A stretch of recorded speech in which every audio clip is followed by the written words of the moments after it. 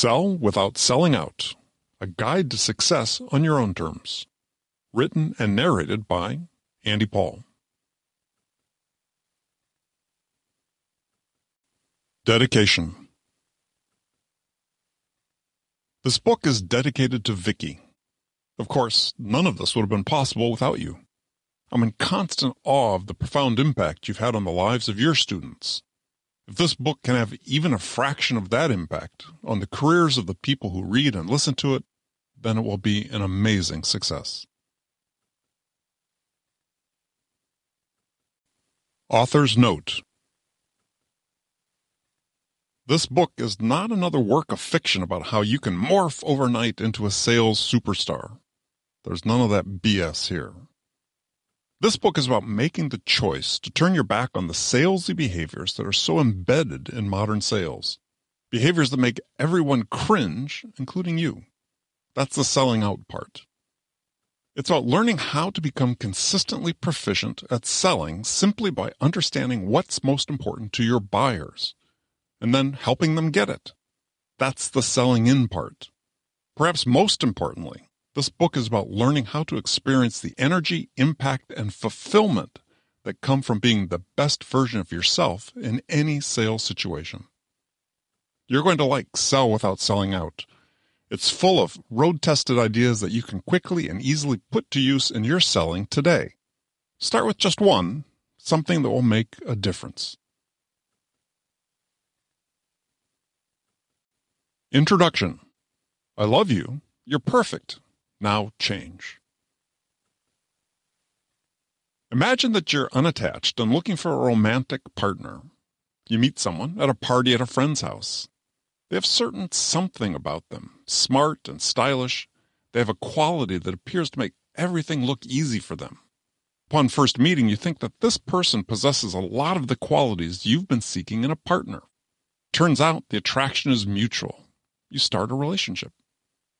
However, as you begin to spend more time together, it becomes apparent that this new partner, while outwardly attractive, doesn't share your basic core values or your outlook on life.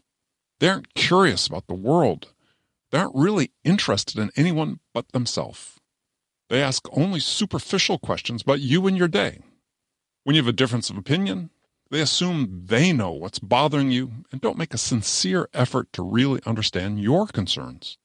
You're starting to wonder whether they are trustworthy or reliable. You're having doubts. You're very attracted to this person. If you could just be together without having to ever talk, it might work. What the hell are you thinking? As much fun as it is to be with this person, you're not making progress. They clearly aren't able to provide you with the support you need to achieve your life goals. You have a choice to make. Now imagine this partner is your sales process. The methods and processes that sales bosses want you to follow are all superficially attractive. The practice of sales, the way you've been trained, the methods and techniques you've been taught, the content you consume online about how to sell, make everything look so easy. Do this to 10x your sales. Say these 3 words at this time in a sales conversation and you're guaranteed to 5x your conversions. Blah, blah, blah. It's all very attractive, but it's not connected to reality. It doesn't sync with who you are as a person, and it's not aligned to how you want to help your buyers achieve their goals. And it's definitely not aligned to how your buyers make their decisions. So if these things don't feel right to you in your gut, why are you doing them? I call that selling out. Choosing to sell in a way that is not aligned to who you are and what your buyers want you to be, what they need you to be. In short, being salesy. Look, being in sales is hard enough. It's a tough job, a lonely job. You're on an island all by yourself with your monthly number. Why make it harder by selling in a way that turns you into someone you don't recognize? You have a choice. Sell out your future, your values, and yourself for possible short-term gain, or stay true to yourself and create success on your own terms. I call that selling in. Selling in aligns how you sell with who you are as a person. and aligns with how your buyer wants to work with the seller. Selling in allows you to become the best version of yourself. After a brief foray into selling out, when I first started selling, I shifted into selling in and have had an incredibly fulfilling and rewarding career in sales. I received an excellent early sales and business education by selling computer and software systems to mid-sized businesses in the Bay Area. There was no better learning experience at the start of a sales career than being able to chat with successful entrepreneurs about how they built their businesses and how I could help them achieve their next level of growth and profitability. I grew from that beginning into positions where I sold hundreds of millions of dollars worth of complex communications products and services to very large enterprises around the globe. For years, I lived on airplanes winning big deals on every continent but Antarctica. I've grown sales teams at successful startups and some that weren't so successful. I've run my own sales consulting business for 20 years, helping companies turn around underperforming sales teams. I published 2 previous sales books, and I created and host the influential Sales Enablement podcast with Andy Paul, featuring more than 1,000 conversations with some of the best and brightest minds in the industry. In 2020, I sold my podcast to Revenue.io, a high-growth SaaS, software-as-a-service startup. Any success I've achieved, I attribute to one decision I made at the very beginning of my sales career. I was determined to act and sell in a way that aligned with who I am as a person, my values and character. I didn't see a choice. Otherwise, it was going to be a very short career. Have I been perfect in this regard? God, no. But the times when I had to sell out, to act with a buyer in a manner that made both of us uncomfortable, thankfully were so few that they are still burned into my memory. Jack, my apologies for calling you in the middle of Christmas Eve Mass to ask you to fax that order to me. They made me do it. Selling out is surrender. It's giving in to ways of selling that are out of alignment with who you are as a person. Selling in is embracing behaviors that are in alignment with your values and in alignment with what your buyers need from you. What we do as sellers isn't complicated. We listen to understand what the most important thing is to our buyers, and then we help them get it. The legendary sales trainer Zig Ziglar once said, "You will get all you want in life if you help enough other people get what they want." This book is about how you do that in a way that best aligns with how your buyers want to work with you, and, as importantly, in a way that's aligned with how you want to act as a person. It starts by laying out how traditional sales behaviors work against you and against what you're trying to accomplish in sales and in life. I'll teach you how to take control of how you sell in order to help your buyer achieve the thing that's most important to them and help you achieve what's most important to you, all on your own terms. At the heart of taking control are 4 core sales behaviors. These are the sell-in pillars: connection, curiosity, understanding, generosity. Everything that I've accomplished in my professional and personal lives have stemmed from how I've embodied these 4 behaviors to help others achieve the things that are most important to them. Everything else is window dressing.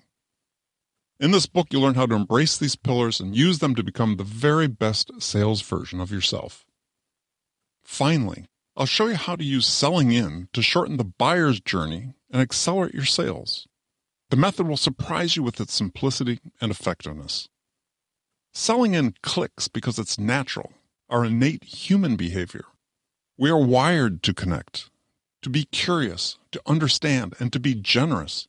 Being human is the shortest path to helping your buyers get what is most important to them. Selling out is the opposite of natural, like food dye red number 2, or a badly fitted toupee that's perched on a man's head like a small rodent waiting to pounce. Selling out is learned behavior. That's why it's awkward and soulless. That's why it doesn't feel right to your buyers or to you. It's the shortest path to burnout and a career change. In his book about the future of work, Humans Are Underrated, Jeff Colvin wrote that success in the future will belong to those people who learn how to become more intensely human. meaning that the high achievers will be the people who learn how to be really proficient at those human behaviors that machines can't replicate well. That's selling in. Selling out could easily be automated using today's technologies. Repetitive sales actions that have no value for the buyer are prime candidates for becoming the province of the machines. Sell in or sell out? The choice is up to you. Make yours by listening on. Chapter 1. What human being acts this way? My first sales training class took place in the basement of a Holiday Inn in Pasadena, California, a block from the route of the annual New Year's Day Rose Parade. I sat in a darkened room with 30 other newbie salespeople watching a video of a creepily sincere, slick-haired con man. This top trainer, with a demeanor reminiscent of an early Sunday morning TV preacher, was teaching us how to sell. How to open a conversation with a phony icebreaker. How to bully through objections. How to trial close with misdirection. How to use persuasion to hammer the prospect into submission. At the time, this behavior was considered state-of-the-art sales technique. It made my skin crawl. I asked myself, what human being acts this way? Unfortunately, mainstream sales methods haven't progressed much since then. This training class took place during my third week on the job for Burroughs Corp., at the time the number 2 computer company in the world. It was my very first sales job. In my first 2 weeks before heading off to training, I'd tagged along on sales calls with several of the senior sellers from my branch office in Oakland. And from those few ride-alongs, I'd already developed a persistent sense of dread, well, let's go ahead and call it impending doom, about what I would face after I returned from my initial sales training. In my training class, there were new Burroughs sales reps from all over the country. There were lots of false smiles and really firm handshakes on the morning of the first class. As we went around the room and introduced ourselves, some reps humble-bragged about all the cold calls they'd already made.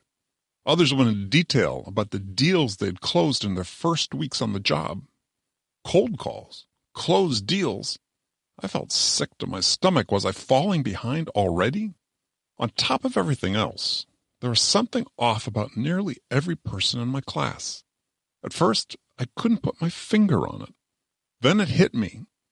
Everyone was trying so hard to be salesy, as if they had all put on a uniform that required them to act the part of the prototypical perky, pushy salesperson. I couldn't be that person. At least outwardly, I was the least salesy person in the room. I was shy and self-conscious in group settings. The role plays we did in class were mortifying. It wasn't just that I was introverted. I was so far out of my comfort zone that I'd completely forgotten where I misplaced it. In less than 2 weeks, I'd be back in my branch office, driving out in the field by 8:30 every morning to make dozens of cold calls on unsuspecting buyers who, as regular human beings, instinctively recoiled in the face of the cringe-inducing sales methods I'd just learned. And that, in a nutshell, was my problem. I just couldn't be that person. I wouldn't be that person. In order to sell, would I have to become a sellout? I felt the conflict that nearly every seller feels at multiple points in their career. To do this job, would I have to become someone I wouldn't recognize when I looked at myself in the mirror? Chapter 2. Stand out or sell out? Atomic Habits author James Clear writes, "Every action is a vote for the type of person you wish to become." This statement begs the question, what type of seller do you want to become? A sellout who struggles to establish a firm footing in sales? Or a consistently good seller who sells in and stands out year after year? There's often a yawning chasm between how sellers imagine themselves professionally interacting with and helping their buyers versus how they sell in reality. There's also a wide gap between how their buyer perceives them and how they would like to be perceived, which is as a trusted advisor and source of value. Pushy, self-interested, lazy, uninformed, clueless. buyers often use these adjectives to describe salespeople. Unfair? Of course, but buyers' seemingly instinctive distrust of sellers didn't materialize out of thin air.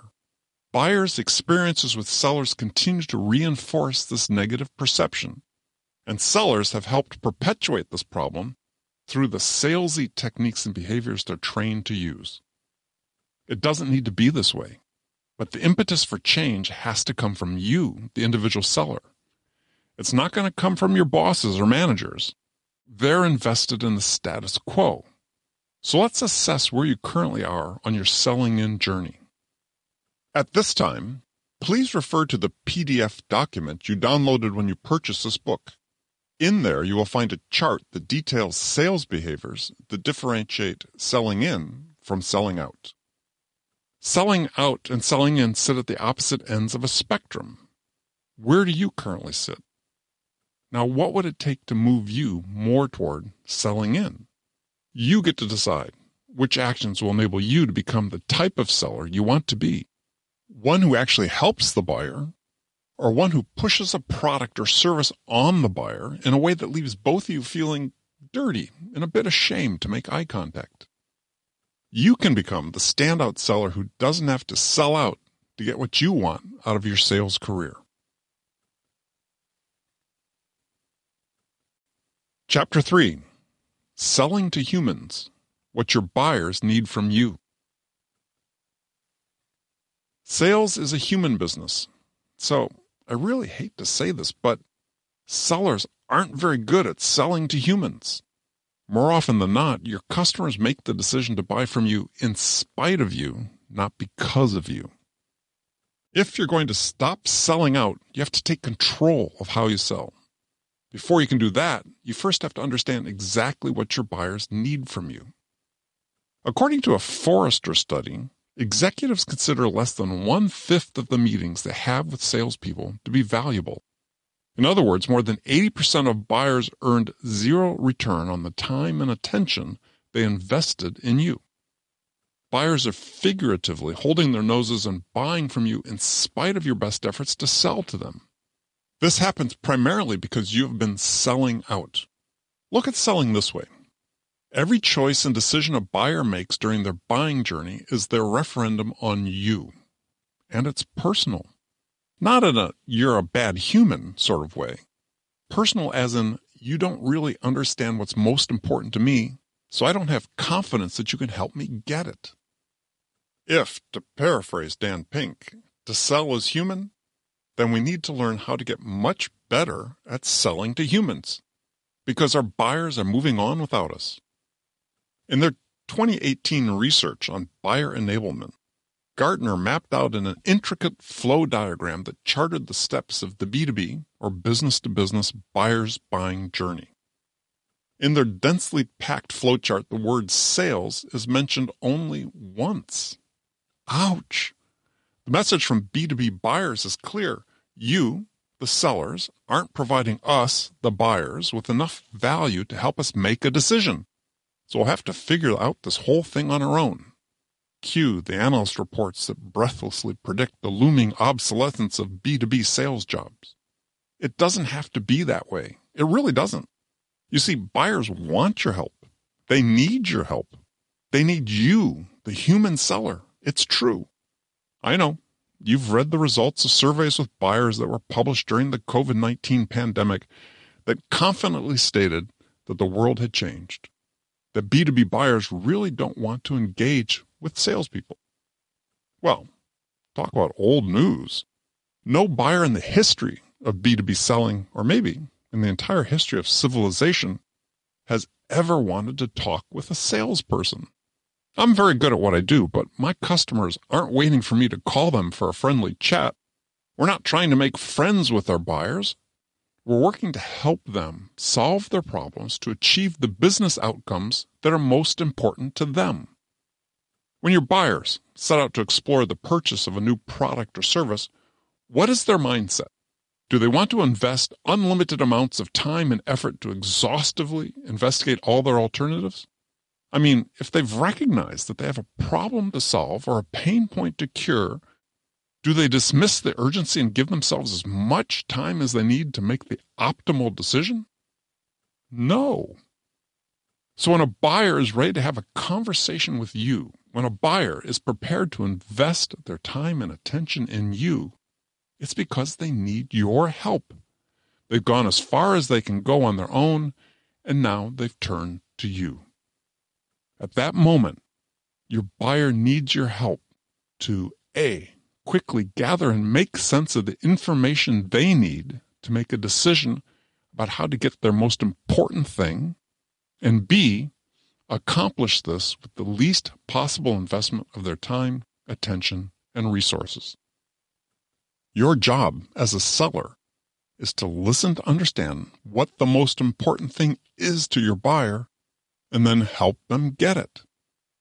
Your buyers need your help with that second part, the help them get it part.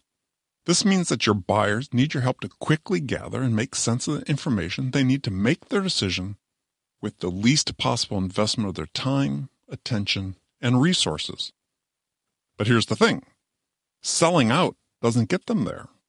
Buyers don't need your process. They don't need a dose of your earnest persuasion. They don't need you to be salesy. They'll go through their buyer's journey without you if you add friction to their process and force them to invest more time and attention than necessary. If you start selling in, every sales action you take will align with this goal of your buyers. They need your influence to help them make the right choices and decisions. Start selling in, and you'll become the reason your buyers decide to buy from your company. Not your product, not your company. You. Chapter 4. You're not the boss of me. Seize control of how you sell. Step 1 in your transformation from selling out to selling in starts with taking control of how you sell. That's why your sales boss will hate that you're listening to this book. Selling in requires that you behave more independently, act more autonomously, and exert more personal control over how you sell. Sellers largely operate in environments in which too many sales bosses prioritize conformity and predictable mediocrity, or is it mediocre predictability? They slap a few layers of new technology on outmoded sales processes and call them modern. Sales processes that are enforced by data-driven metrics and key performance indicators rob sellers of their autonomy and strip the soul out of selling. But sales bosses are afraid to stray from what they know, afraid to stray from the playbook that sort of works. Adopting a sales approach that differs too much from the herd mentality, even if it makes sense, could be disruptive to their careers. However, that's their problem, not yours. You have to do what is best for your buyers. Just so I'm clear, what's best for your buyers is also what's best for you. Socrates wrote, "To find yourself, think for yourself."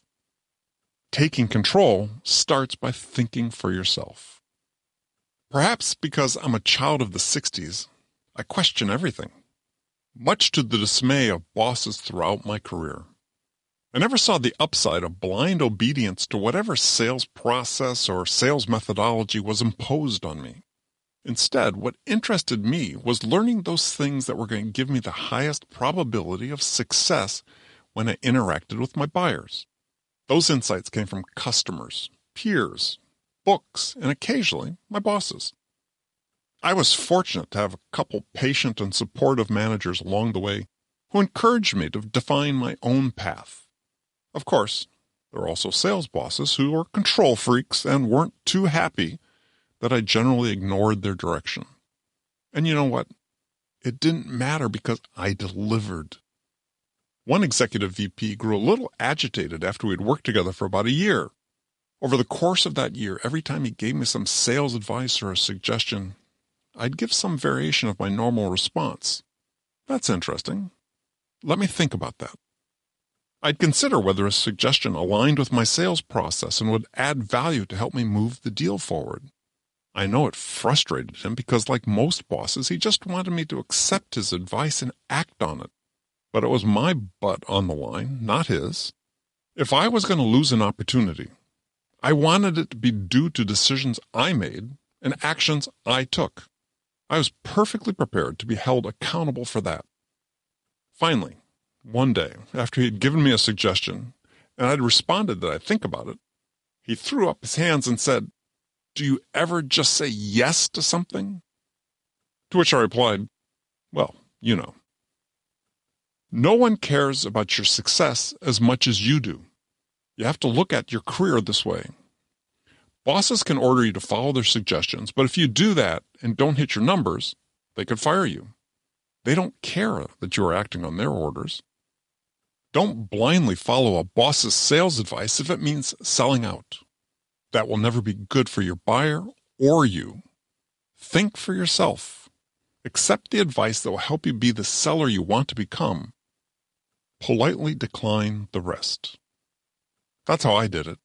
This meant that I had to constantly learn, experiment, change, and adapt to new situations. I was continually pushing myself out of my comfort zone to broaden my knowledge and capabilities. It was risky. I built on my experience, listened to my gut, gathered ideas from various sources, and then made a decision about what would work best. I didn't substitute someone else's judgment for my own. I was responsible. If I was going to fail, it was going to be on my own terms. And when I succeeded, the satisfaction I felt from doing it my way and my motivation to keep improving skyrocketed. You're going to be confronted with a similar choice more than once in your career. You can stick with the authorized way of selling, or you can pick and choose the parts that work for you. Add what you learned through your experiences and develop a more effective and productive personal sales process that is aligned with your unique strengths and with your buyer's needs. Francesca Gino of Harvard Business School writes about the importance of blazing your own path. In a recent article, she indicates that research shows going against the crowd gives us confidence in our actions, which makes us feel unique and engaged and translates to higher performance and greater creativity. That's the value you receive from taking control of how you sell. It takes courage to stand up to the status quo and your bosses and commit to selling your way. But take a cue from Glennon Doyle, who wrote in her memoir, Untamed, "Brave means living from the inside out.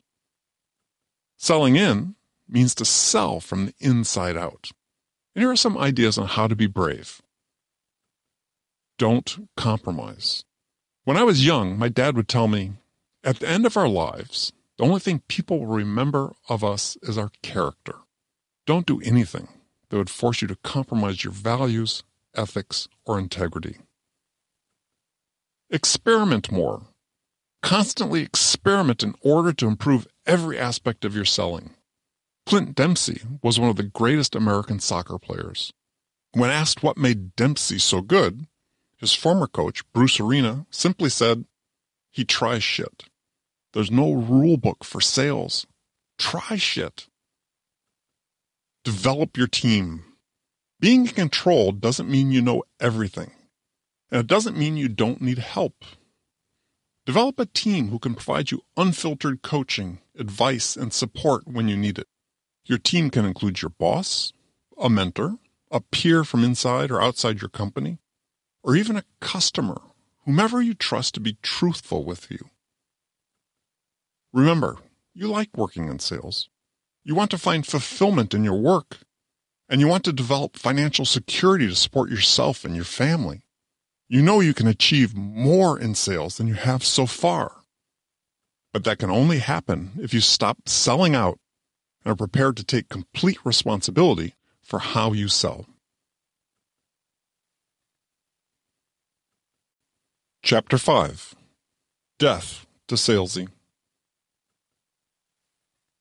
The next step in taking control of how you sell is to refuse to act in ways that buyers automatically resist.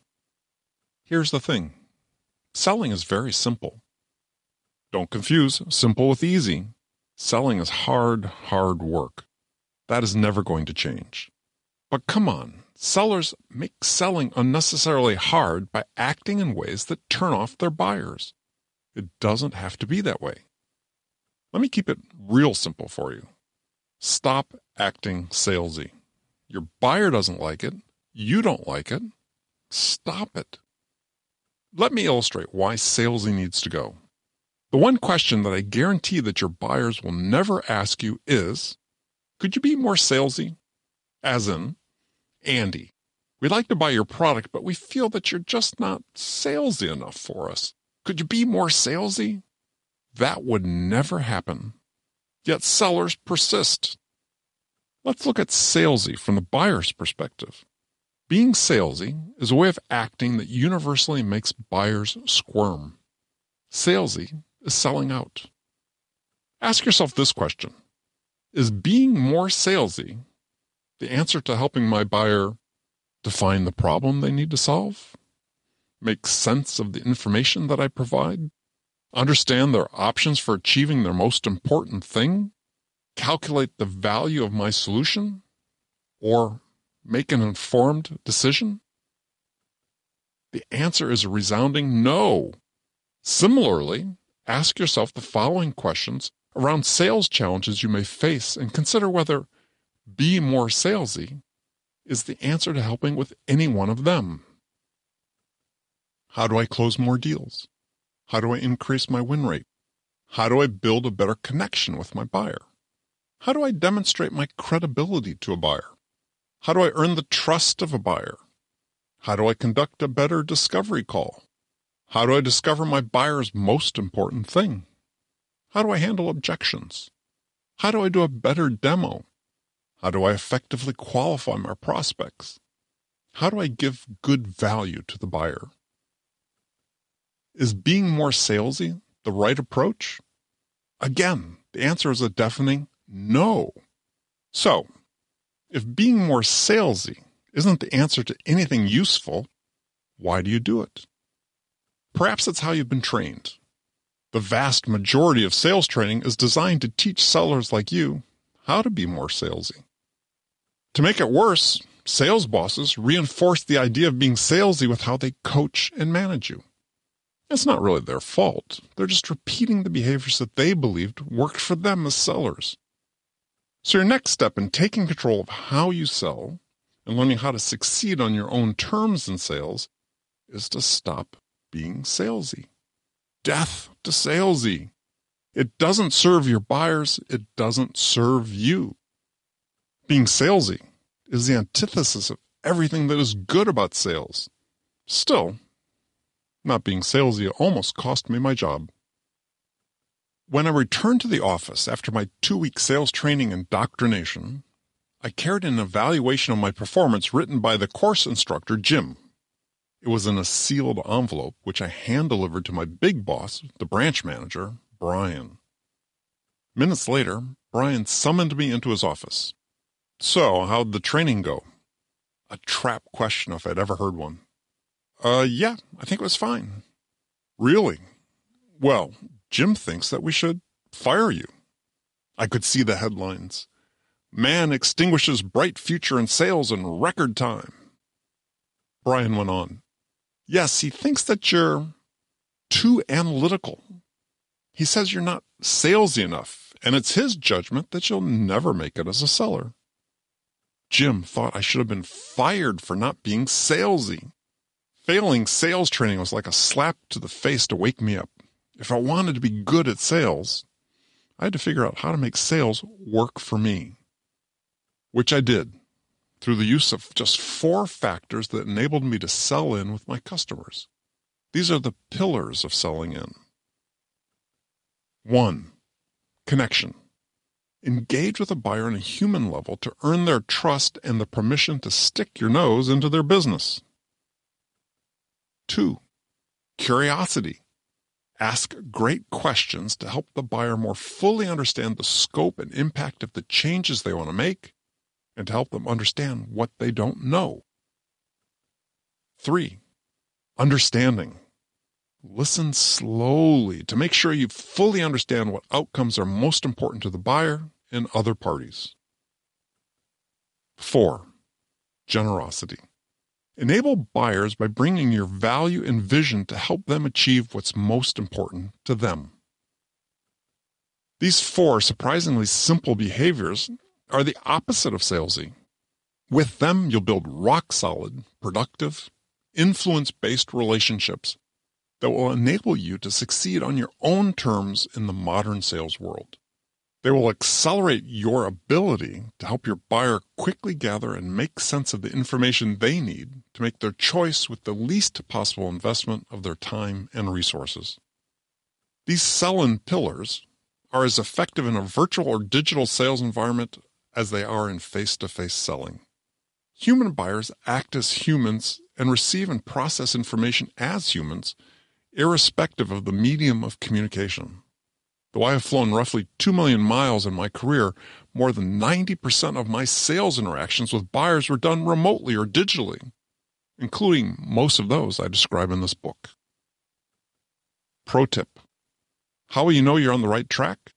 When your buyer tells you, "You don't act like a salesperson."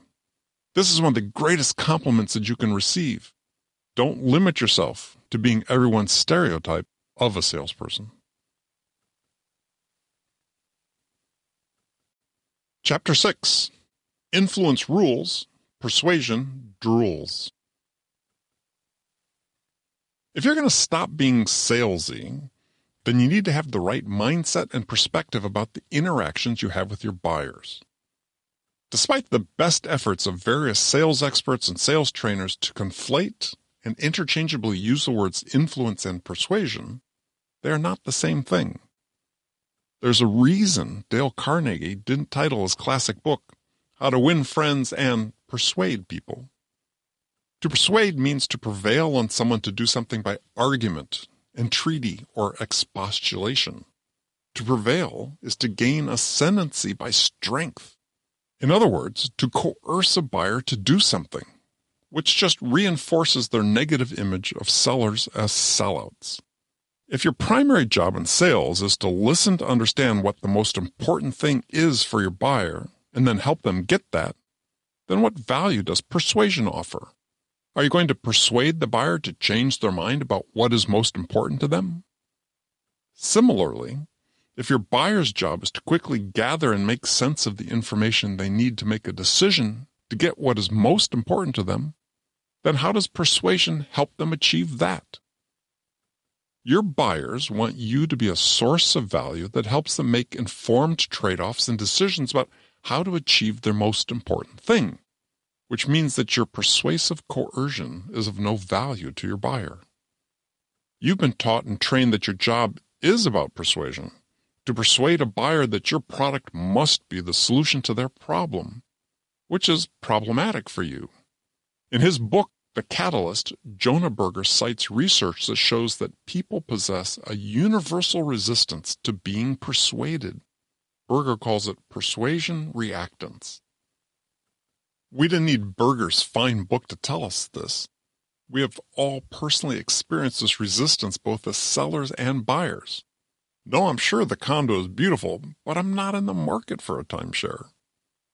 I believe most sellers are uncomfortable trying to persuade someone who doesn't want to be persuaded. It's human nature. Yet according to LinkedIn's 2018 State of Sales Report, sales bosses spend $15 billion every year to train sellers to behave in the one way every single person in the world instinctively hates. Let's face it, persuasion is not a sales skill. It's a blunt instrument of last resort that sellers use when they don't understand how to influence the choices their buyers make. In that sense, influence is the antithesis of persuasion in sales. Influence is defined as the mental and emotional aptitude to change the actions, understanding, and behavior of other people without the apparent exertion of force.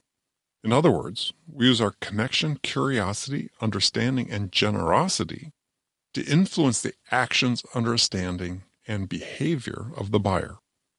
Sellers who believe that their job is to persuade buyers to purchase their products or services are selling drills.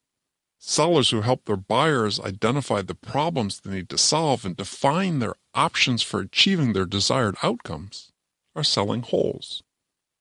Having an influence mindset rather than a persuasion mindset alters the nature of how you interact with the buyer.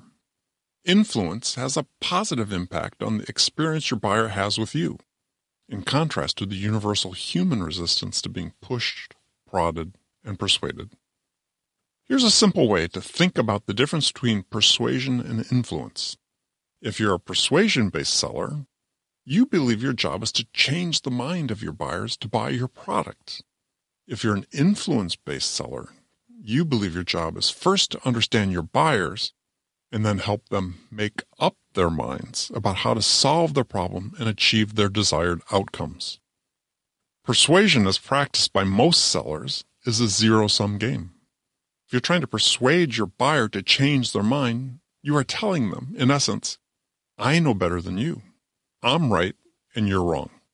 That's selling out, which is not exactly a productive way to strengthen your connection with the buyer. Contrast that with the buyer's experience with selling in. The person selling in doesn't operate on assumptions.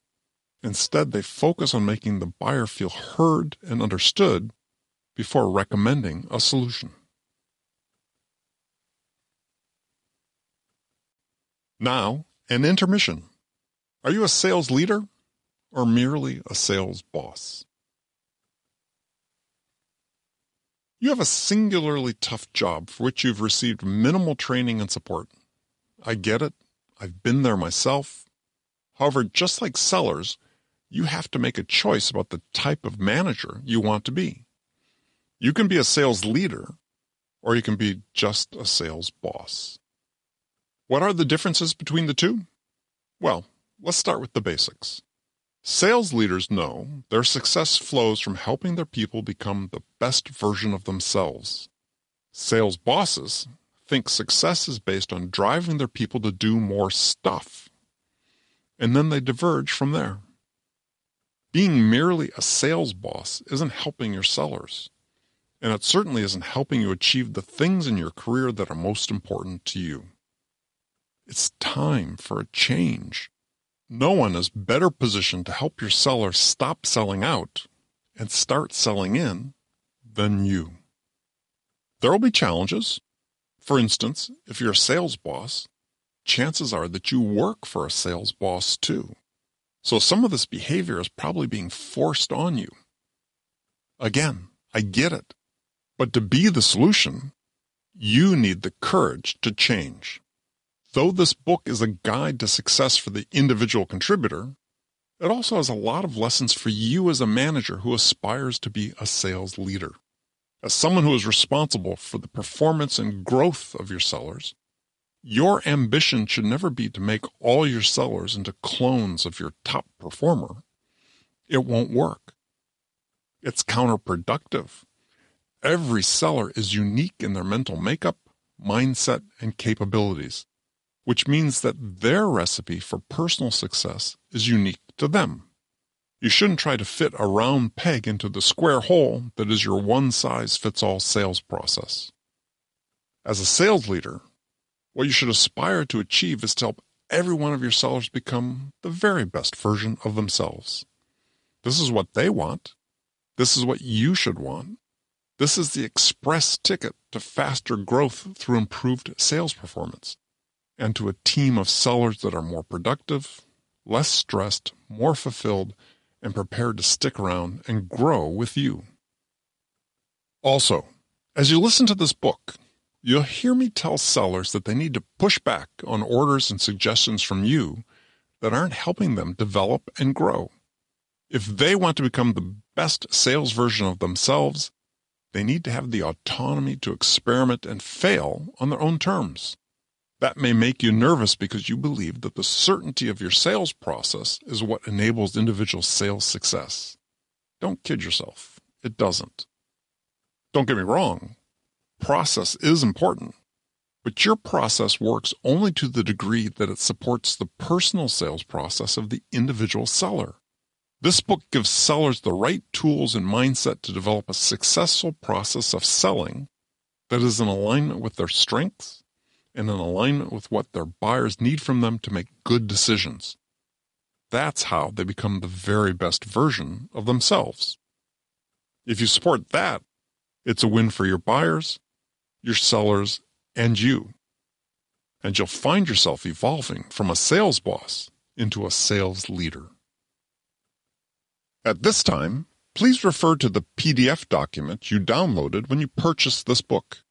There you will find a chart that details the management behaviors that distinguish a sales leader from a sales boss. Chapter 7. There's one question every buyer will ask you. Very early in my career in sales, I made a cold call on the CEO of a large home builder in my territory. I was selling computers for what was, at the time, one of the largest computer companies. A newly minted sales rep, I was freshly trained in sales and computers. I was 21, but looked like I was just shy of my 16th birthday. Shoes shined and red power ties straightened. I marched into the lobby and asked the receptionist to see Bill, the CEO. I fully expected that I was going to be rebuffed, so of course I was completely taken aback when Bill came into the lobby, shook my hand, and escorted me into his office. Bill was very polite and completely old school, even for that era. Silver hair, nice tan, expensive shirt, and slacks that hung just so. He took me into his office, which was empty except for the chairs on either side of his massive wooden desk with a phone on it. He motioned for me to sit down opposite him. He asked for my business card. I reached over the aircraft carrier-sized surface of the desk and handed it to him. He took it, slowly turning it in his hands, examining it back and front, and laid it on the desk in front of him. So, young man, what can I do for you? I took a deep breath and launched into my pitch, just as I'd been trained to do. Bill let me talk for about a minute and then raised his hand for me to stop. He opened the top right-hand drawer in his desk and pulled out a rubber band-bound stack of business cards that was literally 2 inches high. These are all the computer salespeople who have been in here to see me the last year. He pulled off the rubber band and spread the cards across the top of his desk like a blackjack dealer in Vegas. There were dozens of cards from every competitor I could think of, as well as from nearly every sales rep from my own branch office. And I didn't buy a thing from any of them. He gathered all the business cards back into a neat stack, except mine. So, forget all the other stuff you were just talking about. He picked up my card and looked at it again and set it down. Mr. Paul, tell me, why should I buy from you? The question took me by surprise. It was clear from the firm tone in his voice and the look in his eyes that the question Bill was asking me wasn't why he should buy a computer from the company I represented. No, he simply wanted me to answer why he should buy from me. Why you, he was asking. And the honest answer to his question was that I had no idea. Why you? This is the question that every buyer, every stakeholder in a decision will ask you.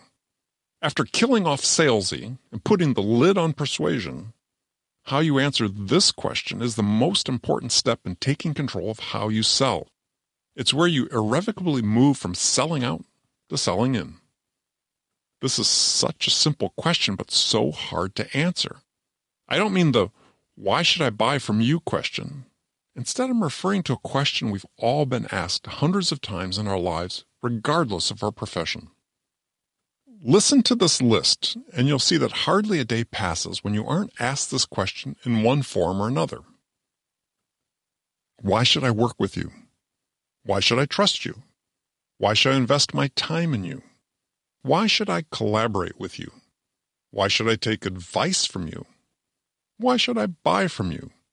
Why should I risk my money on you? Why should I accept you? Why should I hire you? At heart, these are all the same question. Think through that list of questions again. This time, delete all the words between why and you. You see, the real question that people are asking is, why you? This is why it's so critically important to be in charge of how you sell, because you are the difference between winning and losing. You, the human, not the company you work for, not the product you sell, you. The answer to this question has very little to do with the brand name of the institution you work for, or the prestige of the university you attended, or the past successes on your resume, your number of Instagram followers, who your parents are. It's not that all of these considerations are unimportant. It's just that they are matters of secondary importance compared to why you. And you can't be you if you are selling out. The why you question is not rhetorical. It's an essential question that we all need to be able to answer for anyone we're trying to influence. In most instances, the question is not asked out loud. However, the buyer is always asking it, whether you hear it or not, and you need to answer it well. Why you sits at the very heart of some of the most important choices and decisions buyers make. Choices that affect their careers and lives, decisions that affect your career and life. Why should I trust you to help me identify what is most important to me and to help me get it? Why are you the one to help me solve my problem and reach my desired business outcomes?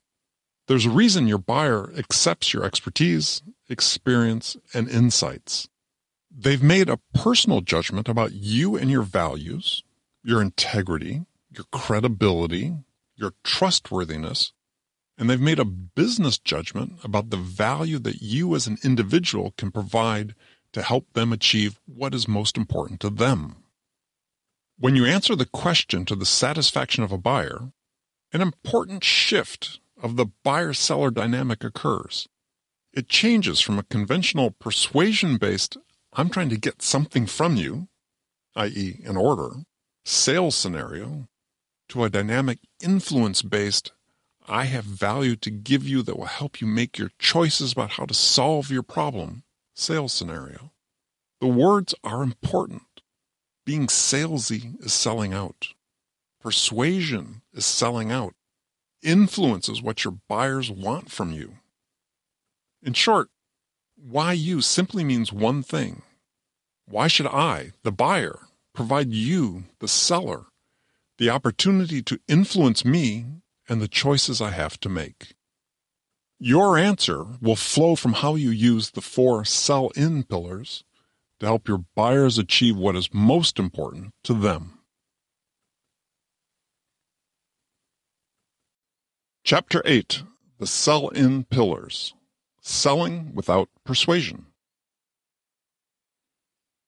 I spent a chunk of my career selling products that didn't exist.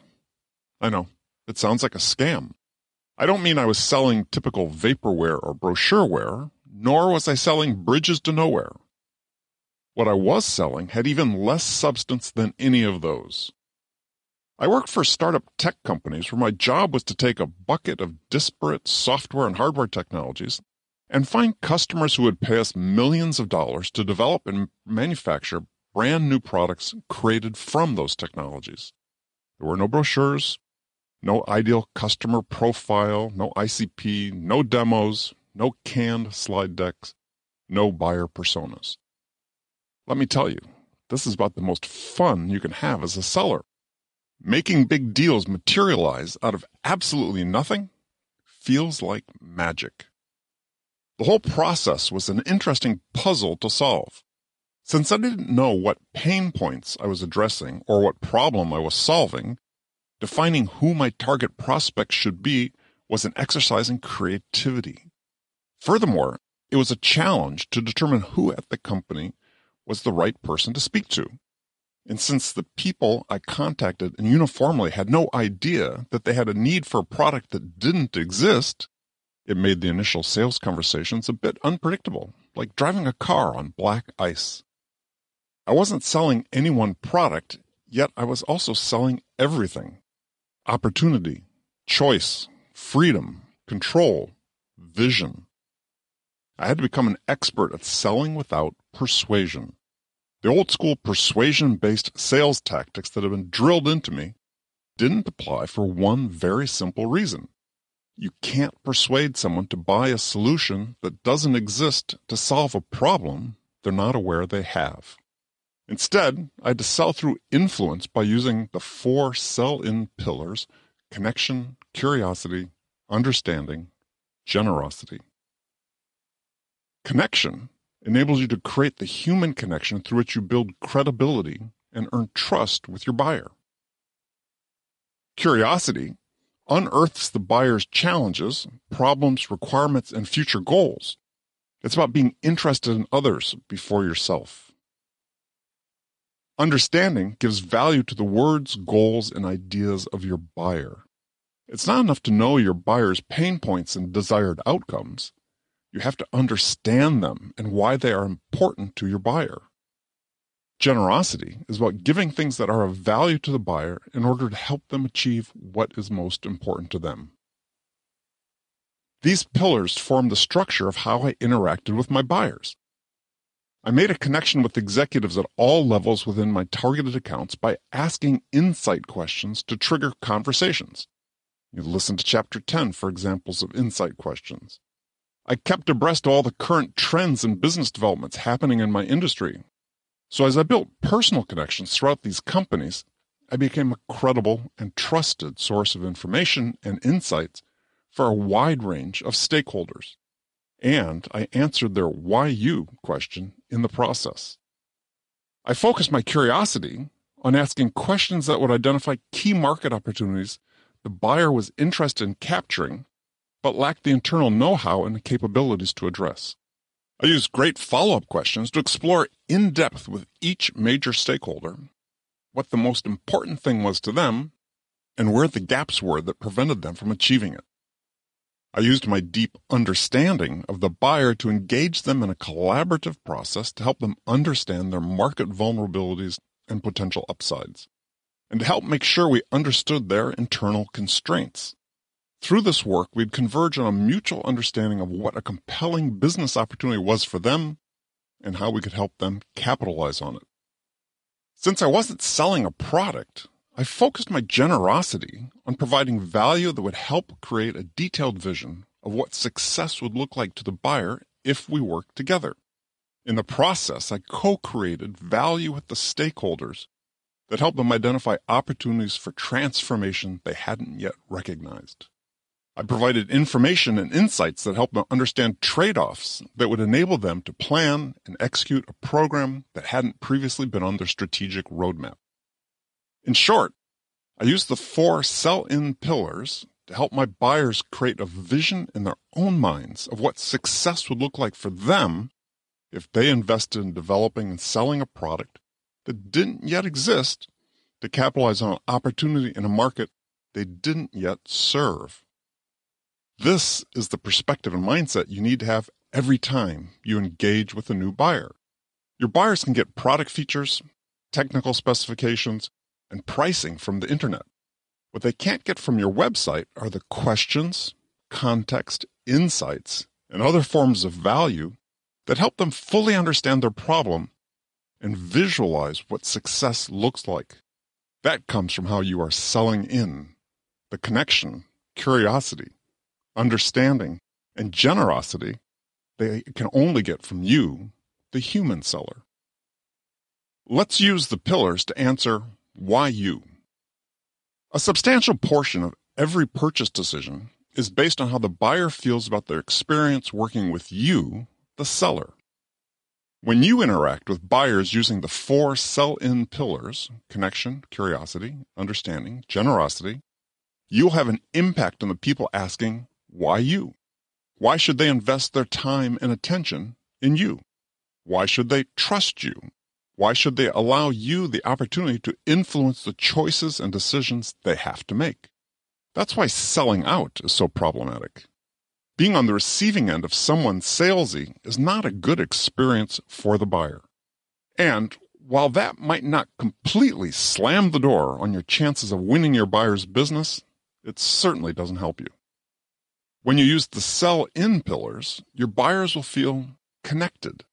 When you connect with someone at a human level, you make them feel part of something bigger than themselves.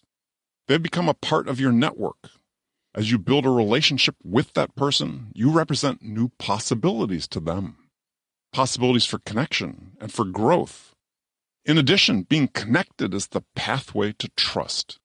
Being open and vulnerable is not just a way to build trust with someone, it also makes the other person feel trusted. That opens the door to influence. Your buyers will feel interesting. It's really very simple. When you are curious and demonstrate a sincere interest about another person, you make them feel interesting.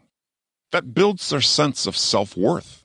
Everyone believes they have something to offer to others if only someone cared to ask. That someone will be you. Your buyers will feel understood. When you ask questions to truly understand what's most important to another person, you not only come to understand how they feel, you also understand why they feel the way they do. Understanding this context is the key to making people feel understood, and it is the very definition of empathy. Being more empathetic enables you to make better decisions about how to help someone achieve their goals. Your buyers will feel valued. When you make a person feel understood, you make them feel valued. When you're generous and give something of value to someone, you make them feel valued. You trigger potential reciprocity. If you're a salesperson and you share an insight with a prospect that helps them better understand the problem they're trying to solve, that new knowledge will make the prospect feel valued. In addition, with this new knowledge, the person potentially can increase their contribution to the greater good of their own organization. In this way, they then become more valued within their organization. Let's go through each sell-in pillar in turn. Chapter 9. Connection. Maya Angelou, the great American poet, famously said, "People will forget what you said, people will forget what you did, people will never forget how you made them feel." Connecting is about how human you make other people feel. It's how they experience you. It's not a judgment about your worth as a human being. Connecting on a human level is more about who you are than what you know or what you do. It's about how a buyer experiences you, your values, and character. Look at your own experience buying products or services, or your experience paying for advice. It doesn't matter whether it's for personal or business purposes. Think back to all the salespeople, real estate agents, doctors, financial advisors, therapists, and others that you've chosen to work with in your life. Before making that choice, how often did you say to yourself, I'm not sure I really trust this financial advisor, but what the heck? I'm going to invest my money with her anyway. Or, this painting contractor kind of gives me the creeps, but I'm going to use him anyway.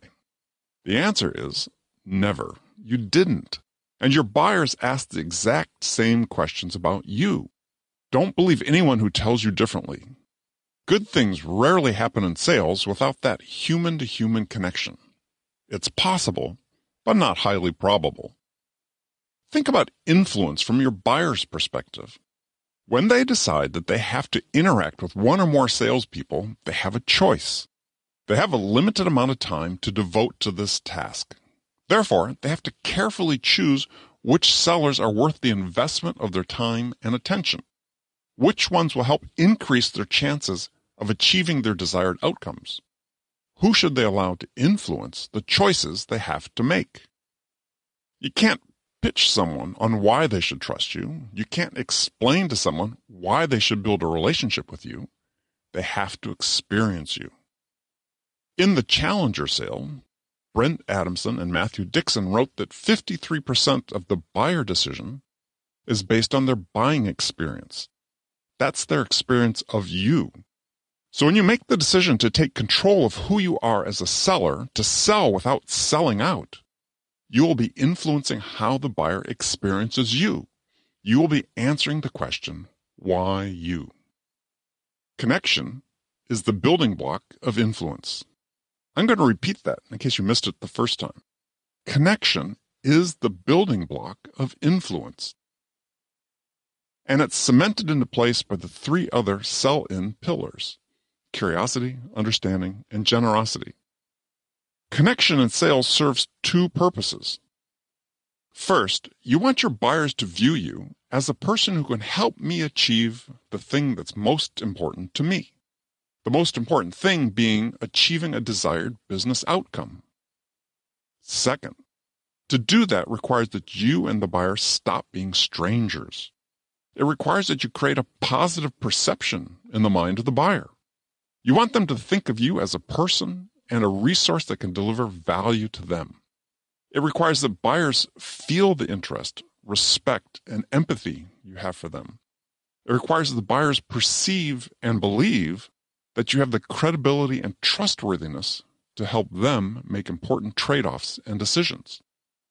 Connection is the gateway to learning and understanding what is important to another person and how you can make it happen for them. Connection is the portal through which the buyer experiences you and through which you develop the necessary empathy, credibility, and trust that enable you to help your buyer. It's why connection is so central to establishing your influence. Your buyers want to do business with people with whom they feel a level of connection and trust. Your ability to influence starts with the moment of connection. Your motivation for building a strong human connection with your buyer should simply be, how can I help you achieve what's important for you? Connection is the opposite of what we all experience on LinkedIn and other online platforms.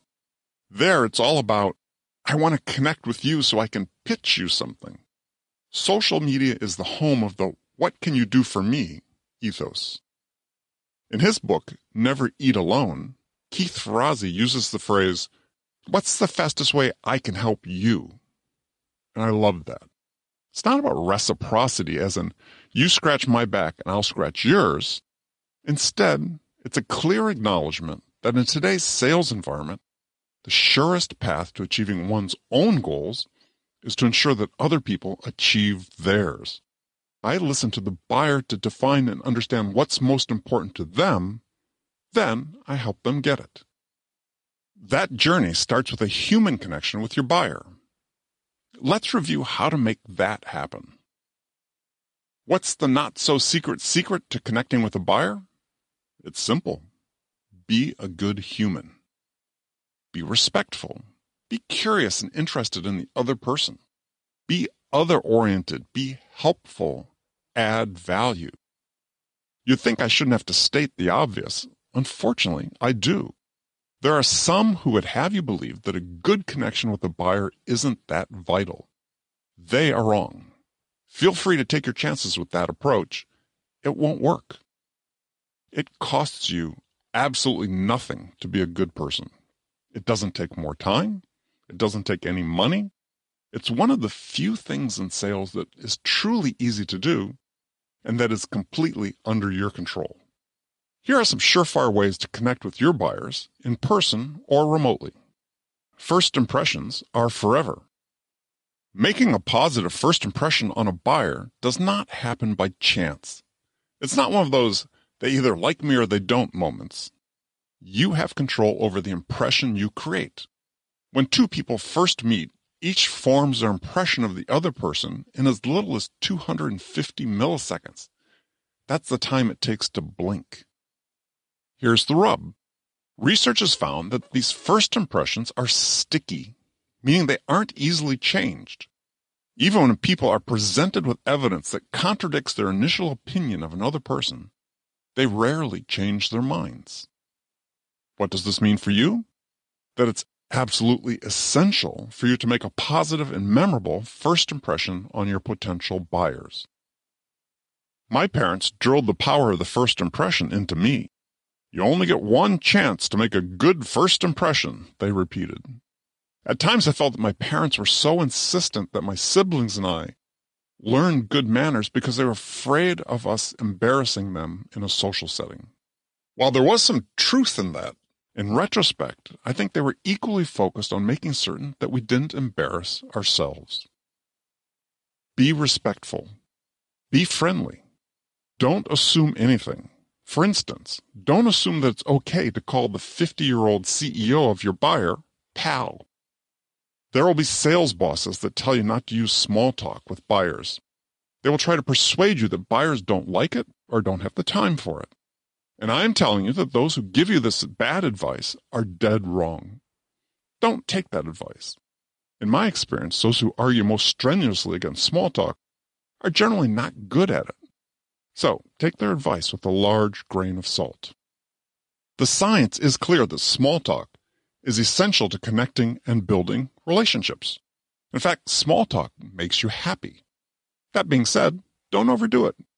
A few minutes to start a call or a meeting is okay. Beyond that, you're digging into time reserved for business. Here's my favorite small talk starter. It's contrary to the advice that any sales boss or sales trainer will give. I ask about the weather. You see, everyone experiences weather. If you want to quickly establish common ground with a buyer, ask about the one experience that you know you have in common. But be advised, there's a good way to ask about the weather and a bad way. The bad way to ask, "Hey, how's the weather out there?" is lazy and pointless. Instead, prior to your call, check the weather where the buyer is located. I see you're getting hammered with a blizzard today. Snow day for the kids? I loved those as a kid. What was your favorite movie to watch on snow day? Use the shared general experience of weather to bridge into a shared personal experience that creates a connection. That's what I have found to be effective. There are a ton of other small talk openers. Google small talk conversation starters if you need ideas. And use LinkedIn and other social media as great sources of information about the interests of your buyers that you could use to establish common ground. Invest in a bit of small talk. It works. Along the same lines, one of the easiest ways to stop a connection dead in its tracks is to turn a conversation and make it all about you. Sellers do this all the time without realizing it. They believe that they're establishing common ground with the buyer when they are really just throwing cold water on the connection. We've all been guilty of this. I know I have. Imagine you're in a conversation with a buyer. The buyer shares a story about anything. It could be about business or it could be personal. Let's say that on a recent family vacation, everything went awry when they got to their destination hotel, and the hotel claimed to have no record of his reservation. You have a choice of how to respond. You could say, "Oh, that had to have been horrible. I know just how you felt. Something similar happened to me on vacation last summer. We got to the hotel and..." Or you could say, "That had to have been horrible. How did you feel when the clerk said you had no reservation? Were you able to get your room? How did your vacation turn out?" The first response is called a shift response. You might believe that you're establishing common ground with the buyer by talking about how you shared the same experience. However, what's really happening is that you shifted the focus of the conversation from the buyer to you. It's like you told the buyer, "That's an interesting story, but mine is even more interesting." The second response is what's known as a support response. You're showing real concern, empathy, and support for the buyer. You're keeping the focus of the conversation on the buyer and not drawing attention to yourself. Which one do you think is more effective in building a connection with another person? The simplest way for you to make yourself interesting to another person is to be interested in that person. As humans, we are drawn to those who show an interest in us. Put yourself in the position of a buyer who receives calls from two sellers. One makes a pitch for his product. The other seller asks relevant questions about you, your history, and your requirements. Which one would you reward with your attention? Let's take that one step further. Do you know how to make a friend? I hesitate to use the word friend in this context because you're not trying to become friends with your buyers. Friendly? Yes. Friends? No. However, I bring it up because research has found that the key to successfully connecting with someone you've just met is knowing how to make a friend. Yep, that's it. Make a friend. So, visualize yourself in a social setting. You were just introduced to someone at a party, a friend of a friend. What do you say to them? Do you immediately ask them to give you something? Of course not. When you meet someone new in a purely social setting, you don't think only of what that person can do for you. You show a genuine interest in that person and try to establish a bond based on a common interest. And that's all you need to do when you're connecting with a buyer. The next time you speak with a potential buyer for the first time, imagine instead that you're meeting them at a party, at your kid's school, or in some non-business setting. In that environment, ask yourself, what's the first question I'd normally ask a new acquaintance? Connecting is simple. Be more interested in others than in yourself. Just a quick reminder that when you're trying to build a connection with another human being, your objective is to learn about them, which means you have to let them do the talking. Tom Hanks is one of my favorite actors. I read an interview with him in which he spoke about what he does when he finds himself in a meeting where it's important for him to understand the needs and perspectives of the other party. He uses the acronym WAIT, W-A-I-T, as a reminder to himself about the importance of asking great questions and listening. WAIT equals, why am I talking? It's so simple. If you're on a sales call, tell yourself to wait. Why am I talking if I'm trying to connect with this person? Why am I talking if I need to learn about this person and their needs? Why am I talking if I need to develop an in-depth understanding of what the most important thing is to this buyer? Then shut up and listen. Imagine you're in an interview for a job. Instead of waiting for the interviewer to kick things off, you ask a question first.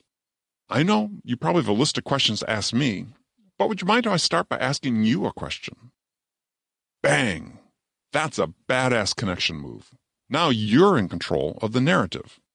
Remember, you become interesting to other people by being interested in what's important to them and ultimately you. Here's an easy technique you can use to kickstart a productive conversation with a buyer.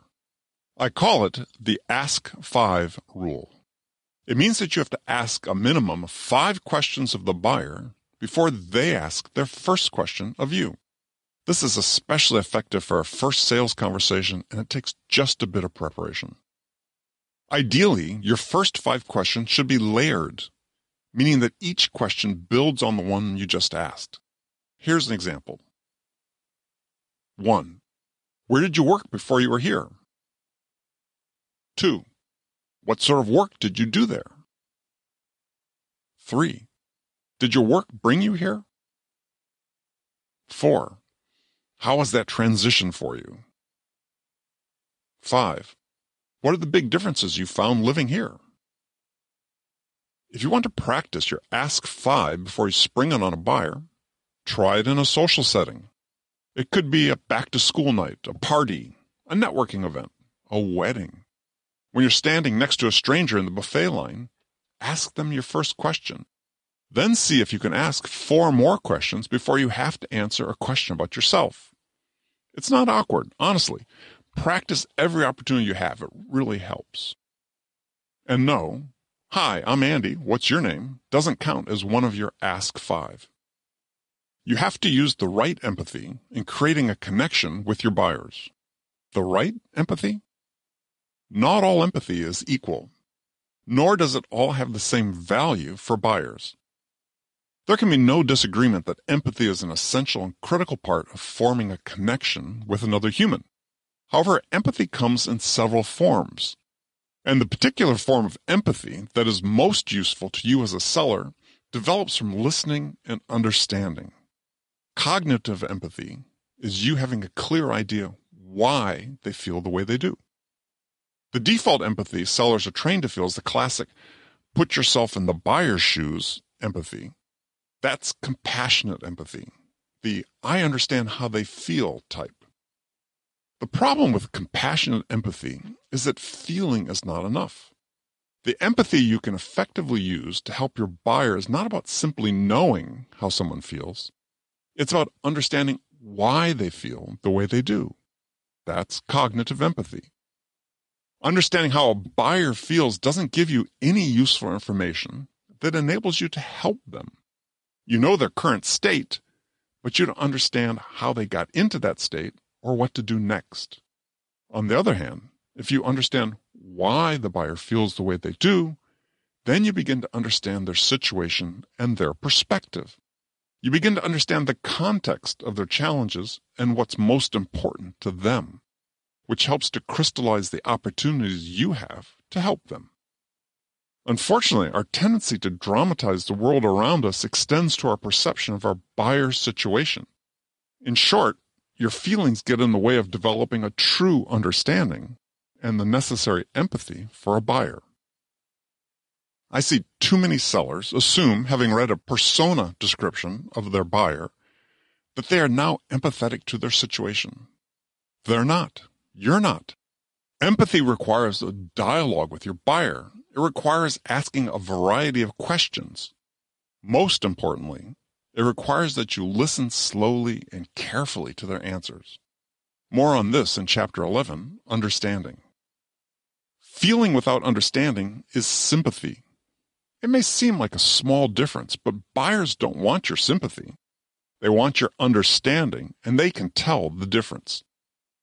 So what are you missing without empathy? You're missing the opportunity to connect on a human level with your buyers. You're missing the opportunity for true understanding, a core sell-in pillar.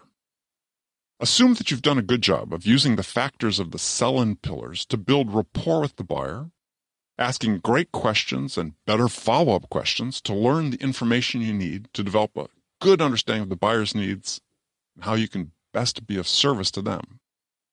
What's often missing is the context for that information. That is, understanding the why.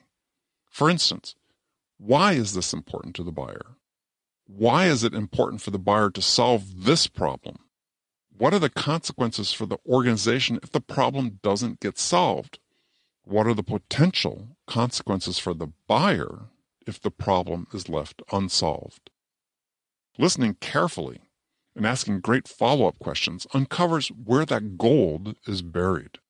In other words, listening to understand can put you on the winning path because you're persisting and digging and you're truly understanding. To earn someone's trust and ultimately the permission to influence them, you must first be worthy of that trust. How do you decide if someone is trustworthy? What does your buyer require from you to earn their trust? We talk about the importance of credibility and trust all the time in sales and business. Most of us acknowledge that trust, or the lack of trust, is an issue, and that building trust is the central challenge in forming effective relationships with buyers. However, we usually believe that the absence of trust is someone else's fault, which is a problem. Stephen R. Covey writes, "As long as you think the problem is out there, that very thought is the problem." Building trust starts with you. There are 4 essential elements that must be present to build trust with the buyer. I've created a simple acronym to help you remember them. MICE, MICE. M is for motives. Are your motives transparent to the buyer? I is for integrity. Do your actions align with your words? C, credibility. Do you have the knowledge and capabilities to perform? E, execution. Are you living up to the commitments you've made? Let's dive into these in detail. Motives. Be transparent in your motivations. The moment that there is suspicion about a person's motives, everything he does becomes tainted. So said Mahatma Gandhi. Suspicion is death to trustworthiness and death to influence. Obviously, you want to avoid that. Motives mean that you're working with your buyers from the perspective of service and with the objective of helping them achieve the thing that is most important to them. Your agenda must be transparent so that they feel that your actions are totally in support of their needs and requirements. In the context of building a connection with another person, you should be completely transparent about your motives in dealing with them. Unlike a magician who says, "See, nothing in my hands and nothing up my sleeves," you have a responsibility to make sure that your motives are transparent to everyone concerned. Think about it this way. Imagine that before meeting a buyer for the first time, you take a Sharpie and inscribe your motivation for working with the buyer in indelible black ink on your forehead so that it is clear for everyone to see and understand. What would you write? Probably something like, help you achieve your desired business outcomes. Write small. How would publicly advertising your motives like this change how you act? We've all experienced the inherent distrust of salespeople and our buyers. Buyers typically don't give us the benefit of the doubt. They assume that we're all first and foremost self-interested. What's in it for me? So turn that assumption on its ear. Whatever you want to achieve with a buyer, make your motivations visible to everyone. For every sales opportunity you're pursuing, you have to bear in mind that the buyer is asking themselves, is this seller worthy of our trust? So you must be able to answer the following questions for each deal you're working. What are my motives in helping this buyer, besides just getting an order? Why do I actually want their business? What's in it for them that they can only get from me? Have I shared my motives with the buyer? Transparency gives you the opportunity, if not the responsibility, to demolish the negative stereotype of salespeople with every buyer you work with. Next is integrity. Align your actions with your words. Integrity means that there is alignment between your words and your actions. This congruence of thought, words, and actions is what buyers quickly perceive when they decide whether to invest some of their time and attention to building a trusted relationship with you. You can't pursue an agenda that puts your interest before theirs while hiding behind the facade of telling someone you want to help them. Well, you can, but there's a term for that. Narcissist. For now, let's just call it untrustworthy. Acting in this way could be damaging to them or their careers. To be trustworthy, you have to ensure that every action you take with a buyer aligns with the motivations you shared with them. One of my favorite quotations about trust is widely attributed to Ralph Waldo Emerson. What you do speaks so loudly, I cannot hear what you say. In short, your actions speak louder than your words. If you don't operate with integrity, then your actions will betray your words, and the buyer will believe that you're not trustworthy. What follows is an example of a scenario I frequently see played out with sales teams, one that irrevocably damages current and future sales opportunities with buyers. Has this happened to you? I had it happen to me when I was a relatively new individual contributor. I had developed an exciting prospect for a big sales opportunity. Several of my biggest competitors were chasing the deal as well. But I had forged a strong connection with the customer, demonstrated my trustworthiness, and given us a competitive edge in the process. Our deal was scheduled to be approved by the buyer's board of directors in late July. However, my boss's boss, the almighty regional vice president, decided that this opportunity had to close in June in order for him to hit his quarterly number. At that point, my motivations didn't matter. I was ordered to accelerate the close of my deal by 30 days. I dutifully met with my buyer and explained the situation. In that moment, in the eyes of my buyer, I morphed from a trusted advisor into a slick-talking, what's it going to take to get you into this car today, hustler.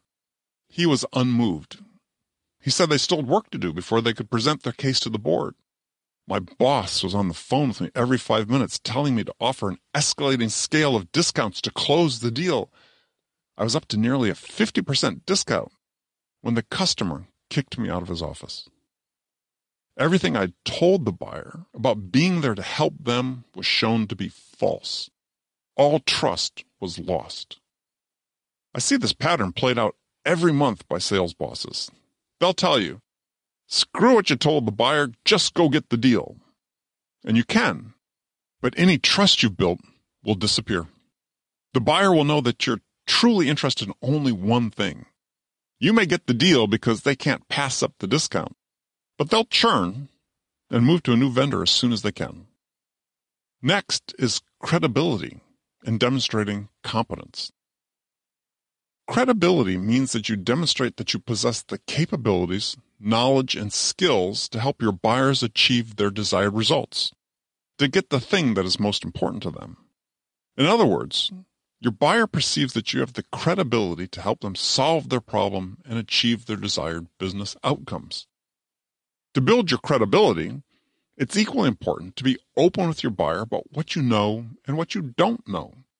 Anytime that you're building an influence connection, the buyer wants to be comfortable that you know what you're talking about, that you possess some level of expertise and experience in your field. After all, they're opening themselves up to your influence. But you don't have to be an absolute expert to build credibility. You don't want to pretend to possess knowledge, experience, or expertise that you don't have. There are two buckets of credibility. One is knowledge-based credibility. It contains your product knowledge and your understanding of how your products are used, your understanding of your customer and their business, as well as your industry knowledge, experience, and expertise. The second is your personal credibility. Are you open and transparent about what you know and what you don't yet understand? Are you open about your motivations? Do you appear trustworthy by not misrepresenting what you know? You'll build more credibility by admitting to what you don't know rather than attempting to bluff your way through answering a question that tests your knowledge. There's always a push-pull when you want to demonstrate the value you can bring to a situation. You might ask yourself, what's the harm in stretching the truth just a little to show myself in the best light? Potentially, everything. There's a quote commonly attributed to Mark Twain. If you tell the truth, you don't have to remember anything. In other words, if you don't make yourself out to be more than you are, you never have to worry about being exposed for being less than that. Next is execution and meeting your commitments. People often talk about sales as being a series of commitments that you extract from the buyer. However, as a seller, you make a large number of your own commitments throughout your sales process. Execution, as a trust builder, means that you live up to all the commitments you make to help your buyers achieve their goals. If you commit to responding to a question by a certain date and time, you must respond by that date and time. If you schedule a customer call for a particular hour, be there 5 minutes early. If you schedule a demo with a buyer, do the appropriate discovery and preparation to ensure the demo is a productive and effective use of the buyer's time and attention. I could go on with examples, but you get the point. Be proactive about making commitments and giving yourself deadlines regarding your sales activities during the buyer's journey, and then live up to them, because the buyer is keeping score. This is not only a differentiator and a trust builder, it's also giving the buyer a taste of what it will be like to work with your company after the deal is closed and implementation begins. The last word about trust. Risk is essential to building trust. Risk? I bet you're expecting me to say vulnerability. They go hand in hand. You have to take a risk to be vulnerable. Just be careful not to overdo it. The old school way of looking at vulnerability and trust was that trust enabled you to be vulnerable with another person. In other words, trust was a requirement for vulnerability. More recently, science has shown that it actually works the other way around. Taking the risk to be vulnerable with another person actually leads to trust building. The willingness to be vulnerable demonstrates trustworthiness. But what type of vulnerability do you need to display? Sales trainers often talk of vulnerability in the sense of classic emotional vulnerability. I'm going to share a personal story with a buyer that illustrates something important about me. Sometimes that can work. Sometimes there's common ground that can be found with a buyer over personal vulnerability. However, in the social media age, there's always a risk of oversharing and revealing something personal of yourself that makes the buyer uncomfortable. That's not what you're going for. Instead, think of personal vulnerability in a business context. My friend Charlie Green is one of the leading authorities on trust in business. He is the co-author of The Trusted Advisor and author of Trust-Based Selling. He has a technique he recommends that sellers use to demonstrate vulnerability in a way that is relevant to the buyer's situation. He calls it BARGE, which stands for Bring a Risky Gift. What this means is that you, the seller, take the risk to share something with your buyer that you believe would help them in their buying journey, but that they may not readily welcome or accept. This could be a new idea about how to think about the outcomes they're trying to achieve. It could be data about how their company's performance compares to others that you work with. It could be a suggestion about how to implement your solution. Regardless of whether the buyer accepts the gift, BARGE demonstrates a willingness on your part to take the risk, to be vulnerable, to inject some uncertainty in the buying process and your own chances of winning the deal in order to help the buyer make a better choice. This selfless alignment with the best interests of the buyer is a key contributor to building trust. Before we move on, let's connect the dots because everything is connected. A strong trust-based connection with the buyer makes them more receptive to your curiosity. In the absence of trust, a buyer will be less likely to fully answer the questions you ask. That's a normal human reaction. And if the buyer holds back information from you, then that hampers your ability to reach a full understanding of the things that are most important to them. And this lack of understanding deflates the value of your generosity because the value you give to the buyer may completely miss the mark of what they need from you to make a good decision. Everything is connected. Chapter 10. Curiosity. The late Anthony Bourdain used his food travelogue series to connect with people from all cultures in every corner of the world in order to learn about them and their stories.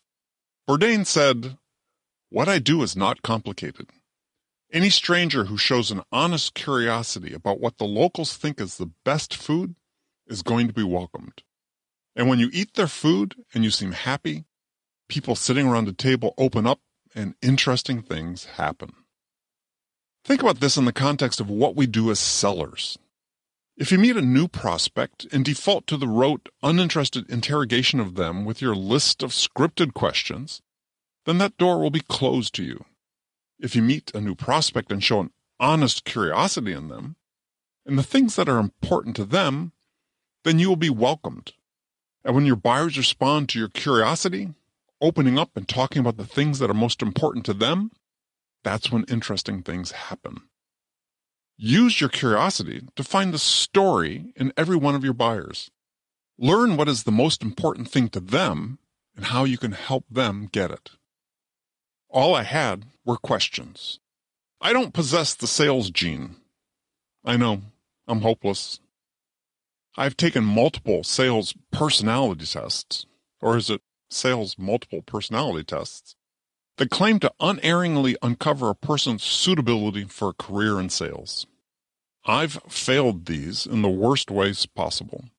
I took one of the major sales assessment tests a couple years ago, and my score was so shockingly low, the CEO of the company called me to see if I was feeling okay.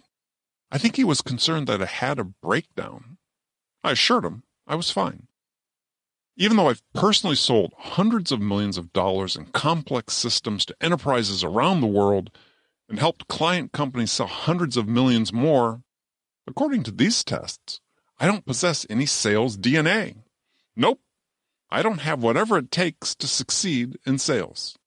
When I graduated from college, I had no discernible job skills. What I did have, and still have, was an insatiable curiosity and a competitive streak a mile wide. Naturally, I went into sales. Asking questions is how I engage with the world and understand new concepts. Asking questions is how I've developed the acumen that has enabled me to ask even better, more insightful questions. Through your questions, you build a connection with your buyer. It's through your questions that you learn what's most important to your buyers and understand how you can help them get it. And it's through your questions that you understand the value you need to give your buyers to help them make their choices. After all, as Clayton Christensen wrote, questions are the places in your mind where answers fit. If you haven't asked the question, the answer has nowhere to go. To make room in your mind for answers, you have to ask good questions. Good questions are the questions that you don't know the answer to ahead of time. Consuming the time of your buyer to ask the same list of questions you ask every other buyer isn't a display of curiosity. It's lazy indifference. This has probably happened to you. At some point in your onboarding or training, you were handed a list of questions to ask your buyer and were told their answer should sort of look something like this, based on their persona, which means that you'll get just enough information to sort of understand what the buyer is trying to achieve. Sales success comes from listening to understand what the most important thing to your buyer is and helping them get it. The unspoken part of that equation is that before you listen, you have to be curious and ask great questions that uncover the information that will enable you to truly understand what's most important. You have to deploy curiosity to dig wider and deeper to make that happen. Of course, this can't happen if you haven't first built a solid connection.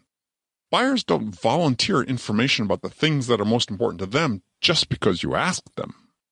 How often do you share personal information with strangers?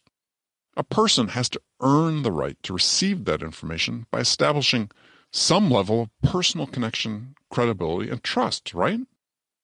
There are 4 keys to unlock your curiosity. First, curiosity is as important as intelligence. Research suggests that your curiosity, your CQ, is just as reliable a predictor of success as your intelligence, your IQ, and emotional intelligence, your EQ. Why? Curious people deploy their curiosity to better navigate the ambiguity of complex problem-solving environments, which describes basically every sales opportunity you will work on. Second, curiosity is a conversation trigger for your buyers. When you pose a great question to your buyer, you force them to think, which invariably leads them to ask you a question. The buyer just made room for your answer by asking their question. This pattern creates a virtuous circle of question and answer that we normally call a conversation. Third, curiosity requires intellectual humility. Intellectual humility means having an open mind and the willingness to admit what you don't know. Salespeople generally hate to admit what they don't know. That shows as a lack of integrity. Think about it this way. A person selling out is a know-it-all.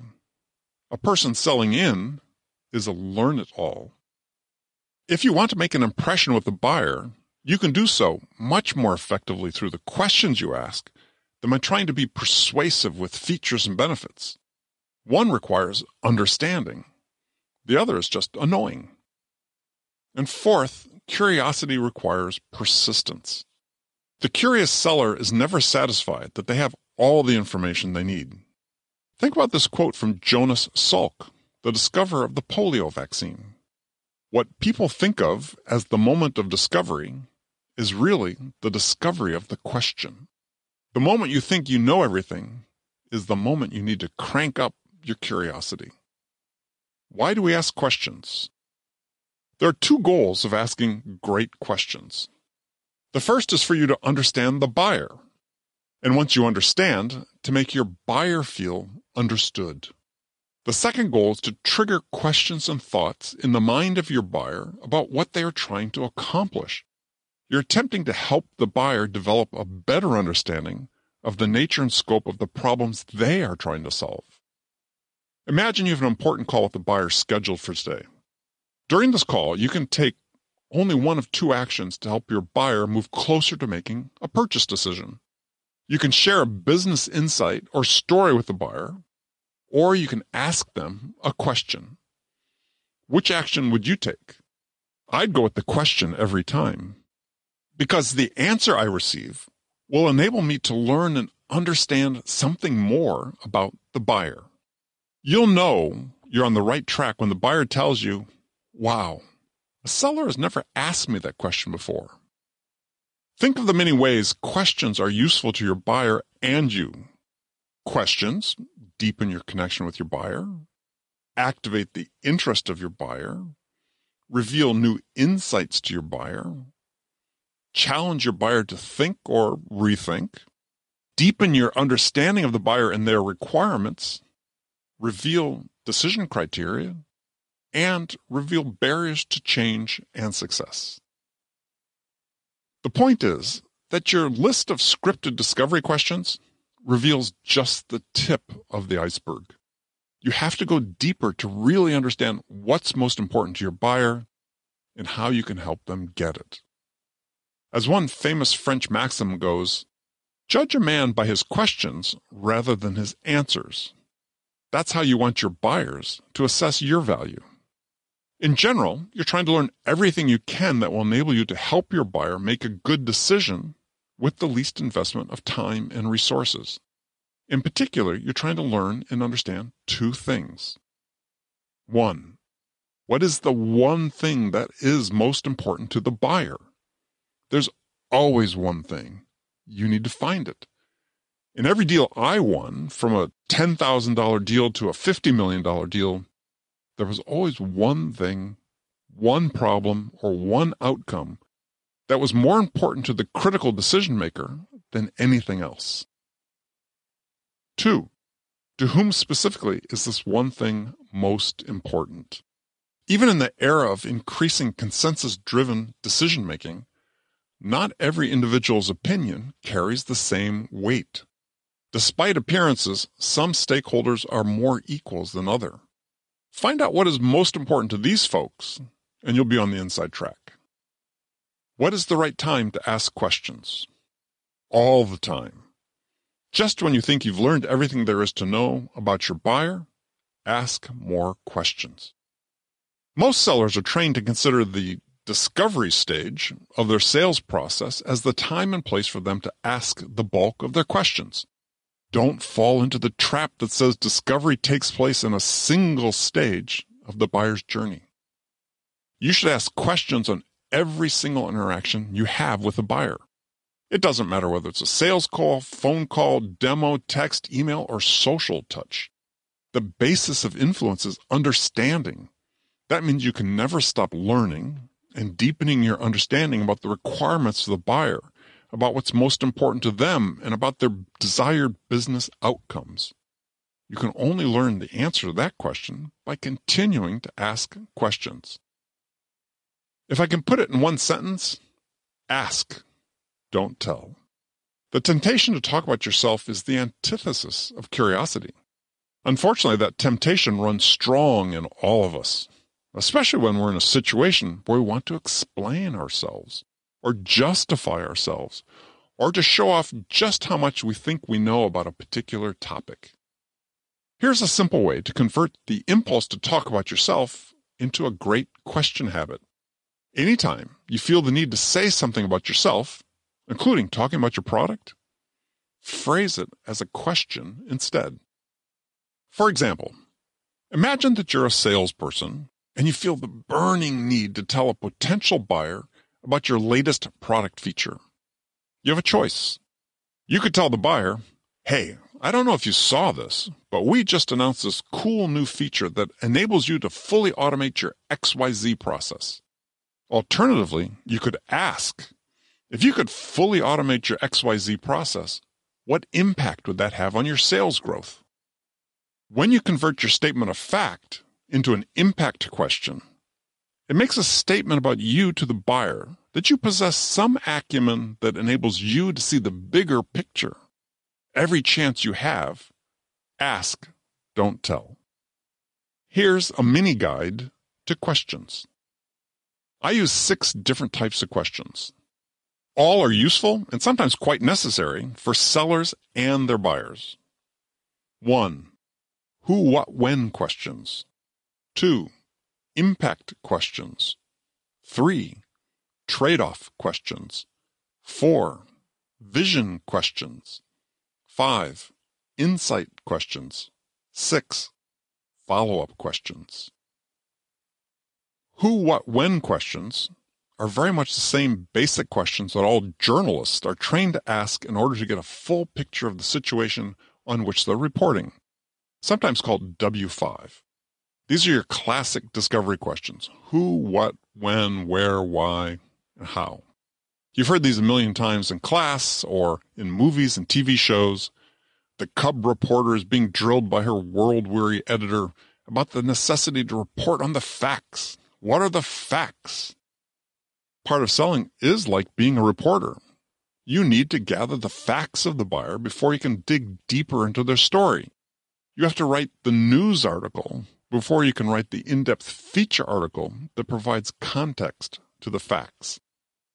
In other words, you need to understand the facts of the buyer's situation, problems, pain points, challenges, roadblocks, before you get into the larger picture of their motivations, goals, ambitions, and outcomes. Who is involved in decision-making and responsible for this purchase? What is the pain point, roadblock, obstacle you're facing? When did this problem start, and how long has it been a problem? Where in your organization is this pain being felt? How did this problem occur, and has anything changed? Why did you decide to address this problem now? Note that none of these who, what, when questions are the dreaded, closed-ended, scripted questions that only get yes or no answers. Those questions help neither the buyer nor the seller. These are great questions because they all have the possibility of opening the door to a great follow-up question. You can also layer these questions together for a more complex discovery scenario, like a basic gap analysis with a buyer. In a gap analysis, a seller asks questions that prompts the buyer to compare their current state with their desired future state. This shines a light on the gap between where the buyer is now and where they want to be at some point in the future. Helping the buyer to bridge that gap represents your potential sales opportunity. Your questions would look something like this. 1. What are the outcomes you envision achieving with this purchase? 2. What's the time frame you have to achieve that? 3. Where do you stand today in relation to achieving that defined outcome? 4. What are the internal and external roadblocks that are currently preventing you from achieving those desired short-term and longer-term outcomes? 5. What are the risks to the organization in terms of standing still and deciding to maintain the status quo? 6. What is the value in dollars of achieving your desired outcomes in those time frames? Buying and selling are all about making a change.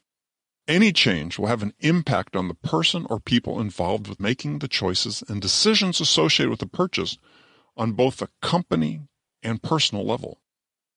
Impact questions are those that surface the specific ways that making the change will impact the buying organization from the top all the way down to the individual.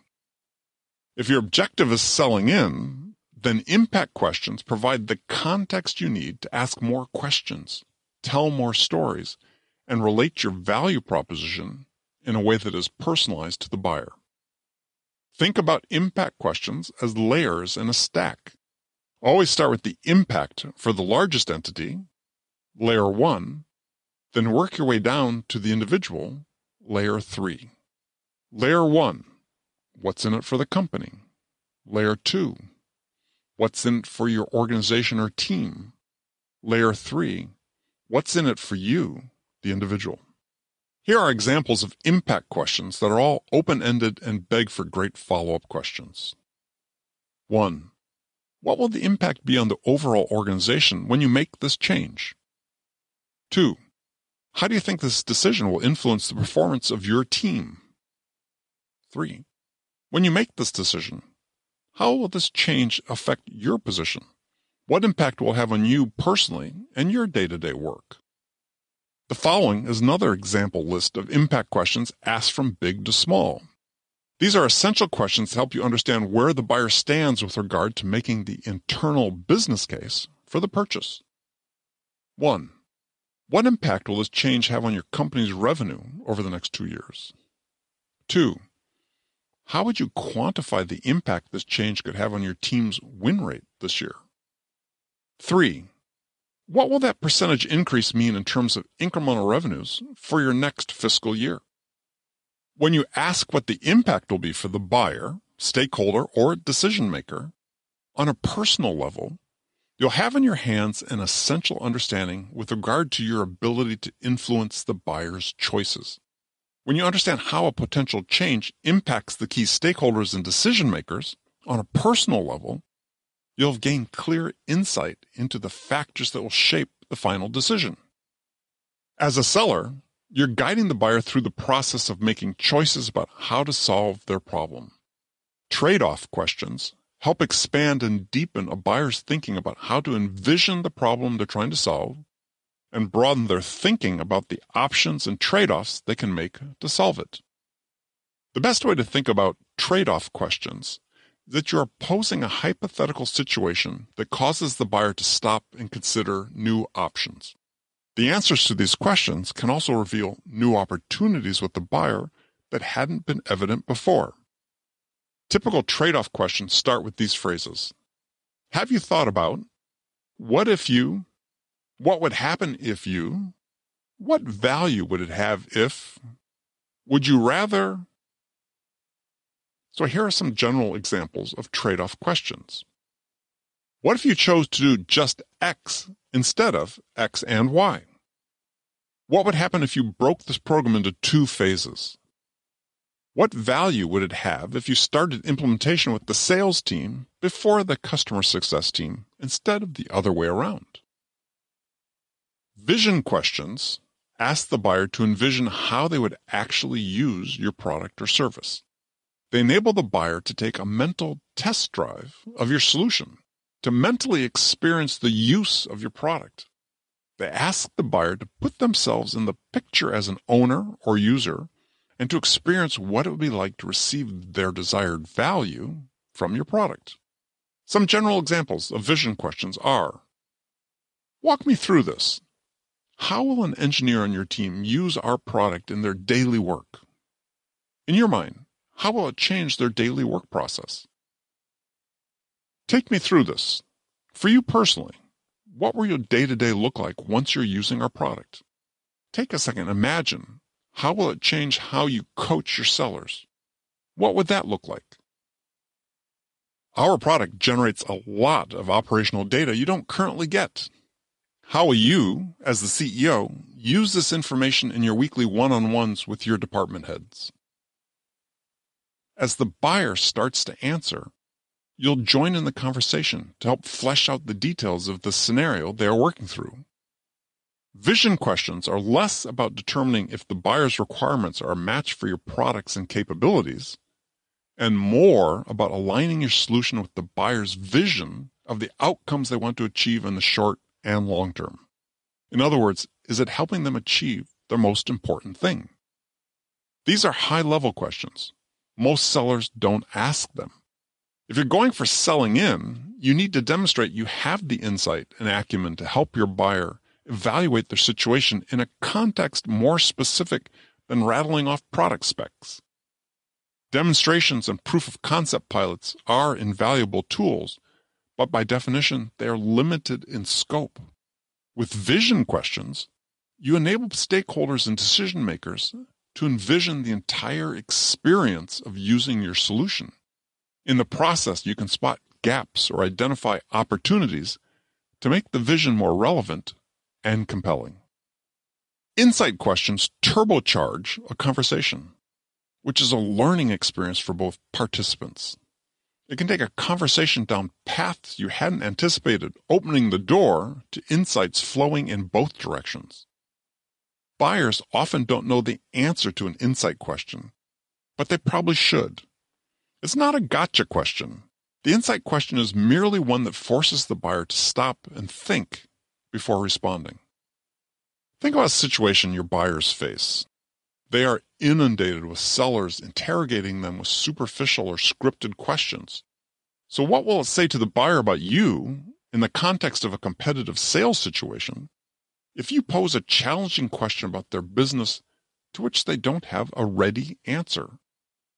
It tells them that you are a seller with insights, value, and experience to help them make good choices and decisions. It would say that you have something to offer them that is different from what other sellers are offering. For example, in my consulting, I've worked with dozens of CEOs to help them improve the productivity of their sales teams. One insight question I ask them in our initial conversation is, can you tell me how many dollars of revenue each seller on your team is producing per hour of actual selling time? This question speaks to the heart of seller productivity. Every CEO should know this, and in over 20 years of consulting, not a single CEO ever had the answer. However, every time I've posed the question, it's led to a very productive conversation. Here's a simple way to come up with your own insight questions. Talk to your existing customers to discover what is generating the biggest ROI for them from their use of your product. It's common for customers to discover that the source of the greatest ROI from their use of your product was something they hadn't anticipated when they purchased it. It's often driven by a feature or use case that they discovered during implementation that led to unexpected results. Make sure you understand what that ROI represents in dollars. Don't guess. Don't assume. Dig into the details with your customer and get the accurate data. With these data, you can build an insight question. There's a good probability that some of the other companies you're selling to could similarly profit from the insights you've uncovered from your existing customers. For example, you could say, we work with a number of similar companies in your field. They've experienced pretty substantial gains in true sales productivity with our solution. Can you tell me how many? Your buyer picks up several signals from this question. Companies like theirs are using your product. Companies like theirs are experiencing performance improvement using your product. This seller has some serious acumen to be asking this question. Oh shit, maybe I'm falling behind because I don't know the answer to this question. Now, since there's no question so good that it can't be ruined with a lousy follow-up question, let's look at crafting good ones. Imagine that you have scheduled a discovery call with a potential buyer. You have your list of the 12 questions you normally ask a buyer during a discovery call. You have been trained to march through all 12 questions in a call. As a result, you're so focused on getting answers to your set questions that you're not really listening. You hear, but you don't process. You don't truly understand the buyer and their concerns. If you're trying to earn the right to influence a buyer, racing at light speed through your list of standard discovery questions and basically ignoring their answers is not the way to do it. It's the good follow-up question you ask that will inspire the buyer to really open up and provide the in-depth information that leads to a better understanding of their requirements. And here's the key thing to remember. This is not information the buyer just hands out to every seller. If you indulge me with a sports metaphor, questions are like golf. Asking a great question is how you put your ball in the middle of the fairway. Asking a great follow-up question is how you knock the ball close to the pin on the green with your second shot. Sticking to your scripted questions is how you hit your tee shot out of bounds. Follow-up questions are all about understanding and listening. You listened carefully to the response to your previous question and knew there was more to be learned. If you're asking great questions, then 100% of understanding the answer is asking the right follow-up question. Let's say that you've asked a great question of your buyer. You can tell from the buyer's initial response that this is an important topic for her. You sense that there's more to learn, more information to surface that will guide your decision about the value you should give to influence their choice. You could just ignore your instinct and plunge ahead to the next question you typically ask at this moment. Unfortunately, this is what too many salespeople do. They're so intent on working through their agenda that they don't pay attention to their gut. So the next question they ask is one of their vanilla questions, a scripted question that does nothing to promote a deeper understanding of the buyer and their concerns. And that's not good. Here's what I recommend. Pause for a moment to consider what the buyer just told you and analyze the verbal clues they gave about what they wanted from you next. They left the door open for you to come on in and ask more questions. There's information the buyer wants to provide to help you understand, but she's not going to just give it to you. You have to earn it by asking a great follow-up question. Here are 2 simply effective follow-up questions to ask. 1. Interesting. Tell me more about that. Okay, that's not really a question. More of a request, but it serves the same purpose. It's saying, we've only just scratched the surface on this topic. I'm curious. Tell me more. 2. Interesting. And what else can you tell me about this? This is where you signal the buyer that you sort of understand what they're saying, but clearly there's more information they have to share about the topic to clarify your understanding. So what else can they tell you about this to help further your understanding? You can double down with follow-up questions. You can cascade multiple follow-up questions together in response to an answer. Just don't overdo it. My recommendation is you stick with 3 follow-up questions max. After that, you start sounding like a little kid following mom around the house, torturing her with an endless series of whys.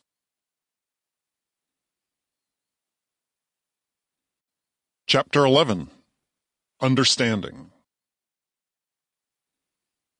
Behavioral scientist Kurt Lewin has been quoted as saying, "If you want to truly understand something, try to change it."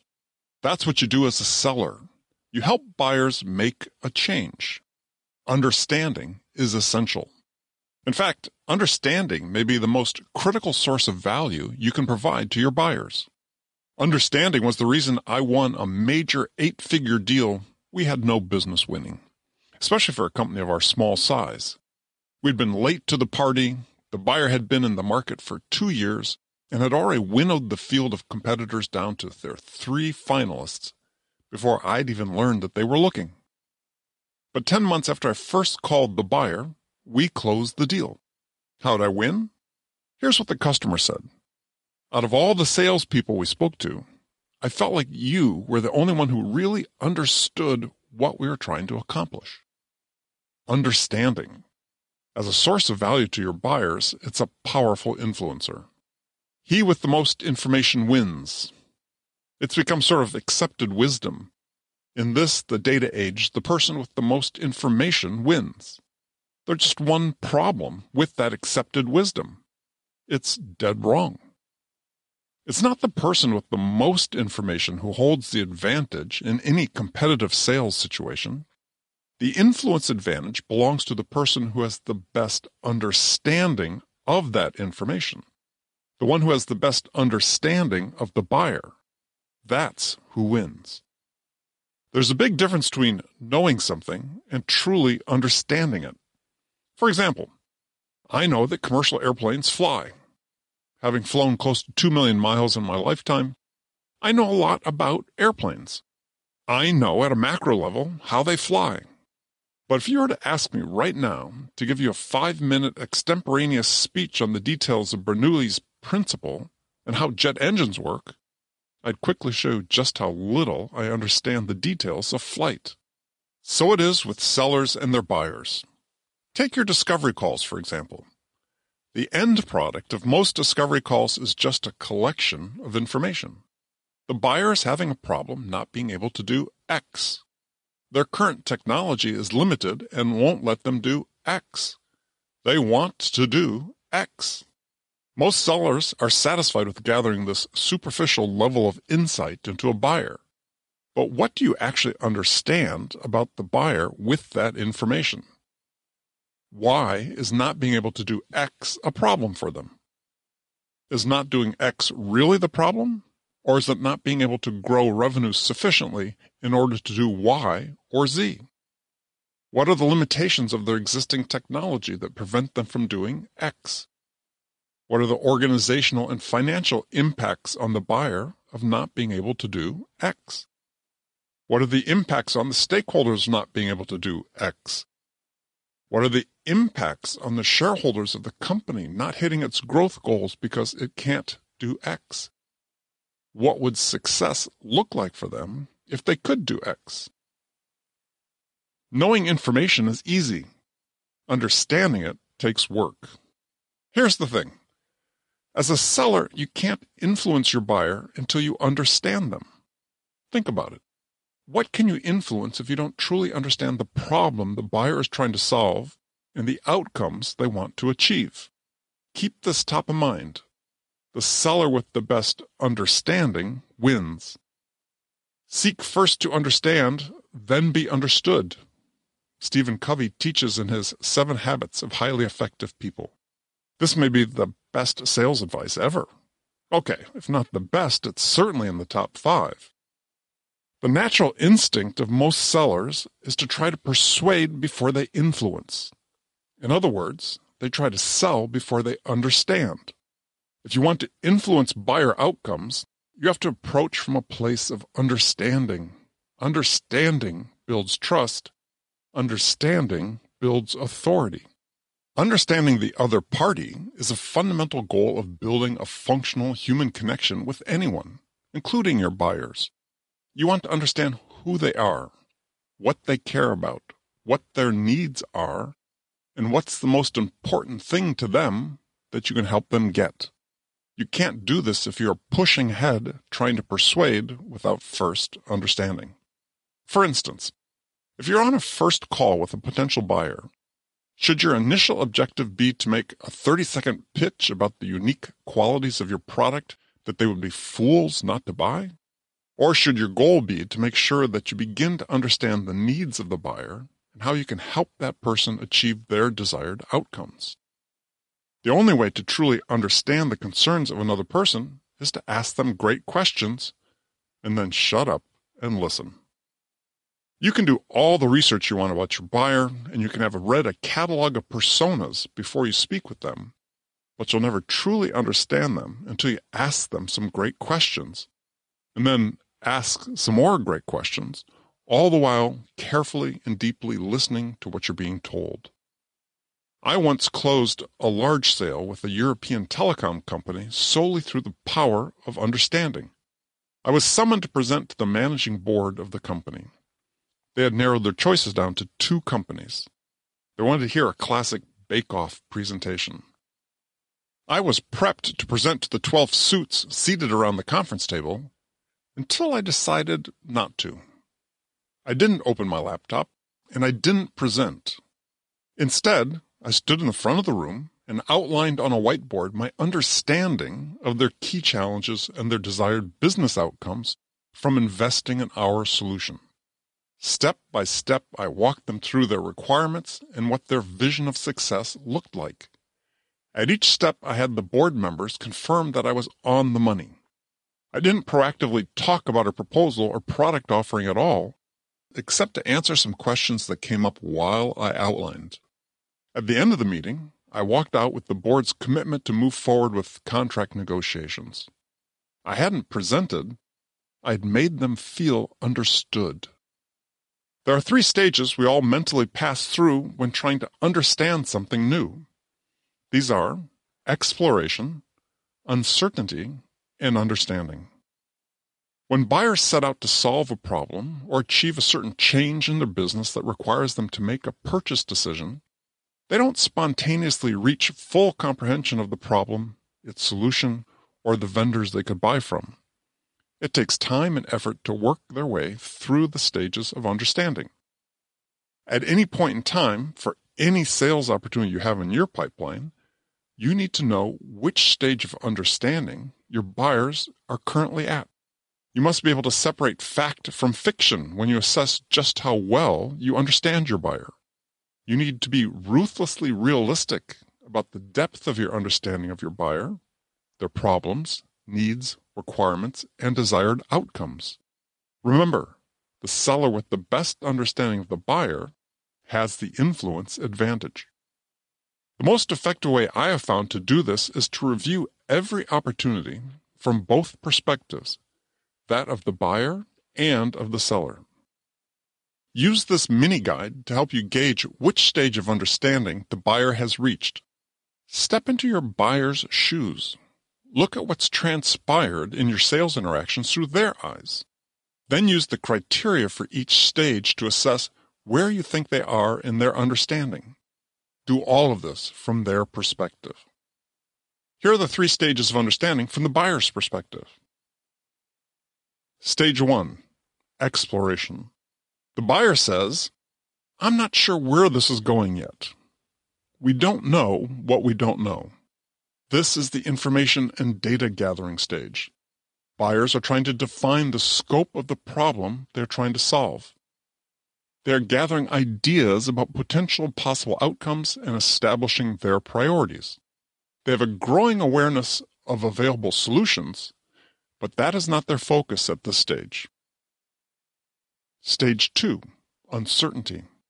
The buyer says, "I think I now understand the problem we're trying to solve and the outcomes we can achieve." They're gaining a better understanding of their options for solving their problems. However, there are factors at play in terms of potential solutions and business outcomes that the buyer doesn't yet fully understand. The buyer is still evaluating their alternatives.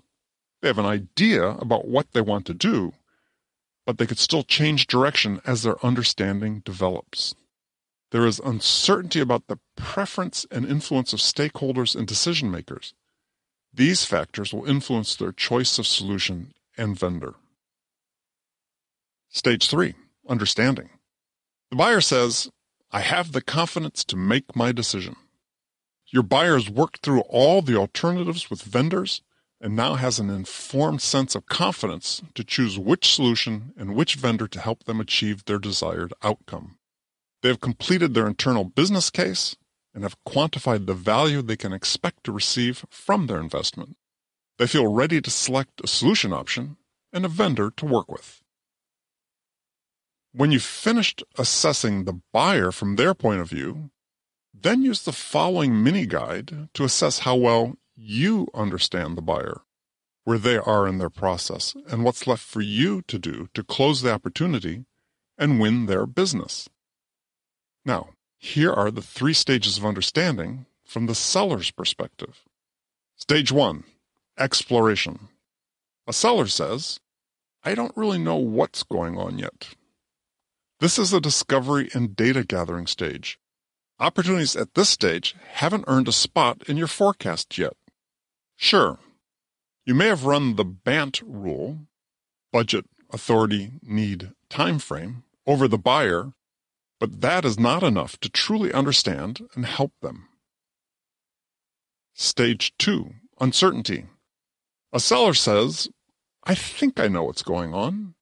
You have to be honest with yourself and admit that there are factors at play with key stakeholders and decision makers that you don't yet fully understand. These factors could change the outcome of the deal. This stage is frustrating because you want a clear path to success. You want certainty about how you should help the buyer across the finish line, but that understanding hasn't completely materialized. Don't rush. Be careful. This is where sellers, under pressure from a sales boss trying to convince them they know what is happening on their opportunities, begin making up an internal narrative to convince themselves that they 100% understand what's going on. They don't. Stage 3, understanding. A seller says, "I have confidence that I know what is going to happen." You've worked through all the alternatives with your buyer and feel like you have a firm grasp on what you need to do to win the deal. You have an informed sense of confidence about the buyer's decision criteria and what you need to do to help them choose your product. When you've finished with these quick assessments, you'll have 2 data points relating to the buyer's level of understanding and your understanding of the buyer. Use these 2 to triangulate to a new location, which is where the buyer really stands in their process. This will give you a more realistic understanding of what's required to help get the buyer across the finish line. As you can see, arriving at a detailed understanding of your buyer is an essential challenge. You can make it easier to reach that level with a few simple habit changes. Let's dive into the mechanics of how to understand. The single biggest cause of sellers failing to understand their buyers? Asking questions of buyers and then listening to respond instead of listening to understand. It goes like this. A seller asks a question, and then, instead of really listening to the buyer's answer, they think about how they are going to respond to the buyer without first hearing the buyer's answer. They assume they know what the buyer is going to say. The interaction becomes all about them when it should be about the buyer. There's no point asking great questions of your buyers if you don't make an effort to understand the answers you're given. Similarly, there's no point in wasting your time having a sales conversation with the buyer if you don't understand the questions you are asked, or if you don't understand the information provided by the buyer about the challenge they're trying to solve. Okay, I can hear the wheels turning. You're thinking, how can I be expected to know the answer to every question the buyer asks? And how can I possibly be knowledgeable enough to understand every answer the buyer provides or to be familiar with every aspect of their business? You can't, and that's absolutely okay. It's actually the whole point. Understanding has very little to do with what you know. If a buyer asks you a question, it's not essential that you know the answer to it on the spot. However, it is absolutely essential that you understand the question and the context of the question they're asking. Why are they asking the question? Why is it important to them? What are they trying to develop an understanding of? Without this understanding, how can you possibly provide the most appropriate answer and information in reply? In other words, you can't give good value to your buyer if you don't first understand the context and motivation for the information they want from you and the trade-offs and choices they have to make. This requires you to persist in asking questions and listening until you can confirm that you understand. The question is, how should you be listening? Hearing and listening are very different actions. Hearing is an involuntary process that detects noise or vibrations. Listening is a voluntary action you take to make sense of the noises you hear. Think back to a sales call you were on. Perhaps you were a little distracted. Maybe you were bored because this prospect seemed just like every other that you'd talked to. Or possibly you made some judgment about the buyer based on their LinkedIn profile and decided that they weren't a serious prospect. You asked the buyer a question and you heard the answer. But for whatever reason, you didn't actually listen to that response. You made a note of what you remembered they said, and then you plunged ahead with your next question. The buyer may have communicated some significant information that you should have pursued. You heard it, but didn't listen. When you say, "I hear you," to someone to acknowledge what they've told you, what you're really saying is, "Yeah, I registered there were noises coming out of your mouth, but I wasn't actually listening." Unfortunately, this is too common an occurrence in our lives. We perpetuate the myth that we're all so busy that we don't have time to listen. But the opposite is true. We are all so busy because we don't take the time to listen. As a result, we're slowing everything down because we force people to repeat what they've told us before. Want to speed things up? Listen carefully. Listen slowly. The Greek Stoic philosopher Epictetus wrote that we should take a moment before we react to provocations. In other words, when we're listening to another person speak, we should pause to collect ourselves to reduce the temptation to react impulsively and to avoid saying something we might later regret. This is especially important if you're trying to influence a buyer, which is where patience enters the picture. Slowing your roll a bit forces you to think, not react. It gives you the time to challenge your internal assumptions that you understood exactly what the buyer meant with their question instead of rushing to give them a hasty, ill-considered answer. So, how do you slow down your listening? Listen with a pause. A young salesperson approached me after a workshop I'd conducted and said he was having a listening problem. He was relatively new at his job. He loved his work. He was excited to help his customers. However, he often found that he was so distracted thinking about what his answers were going to be during a call that he didn't really listen to his buyer's questions. Look, I know you want to impress the buyer and show off what you know. It's understandable. Just don't jump the gun. Give yourself a chance to process what you hear and really listen to understand what the other person is saying to you before you respond. Pause before you respond to a question. Pause before you respond to an answer with another question. Physically pause. Take a sec. Process what you just heard. Here is a simple technique you can use to make a habit of listening slowly. Give yourself a 1 Mississippi count before responding.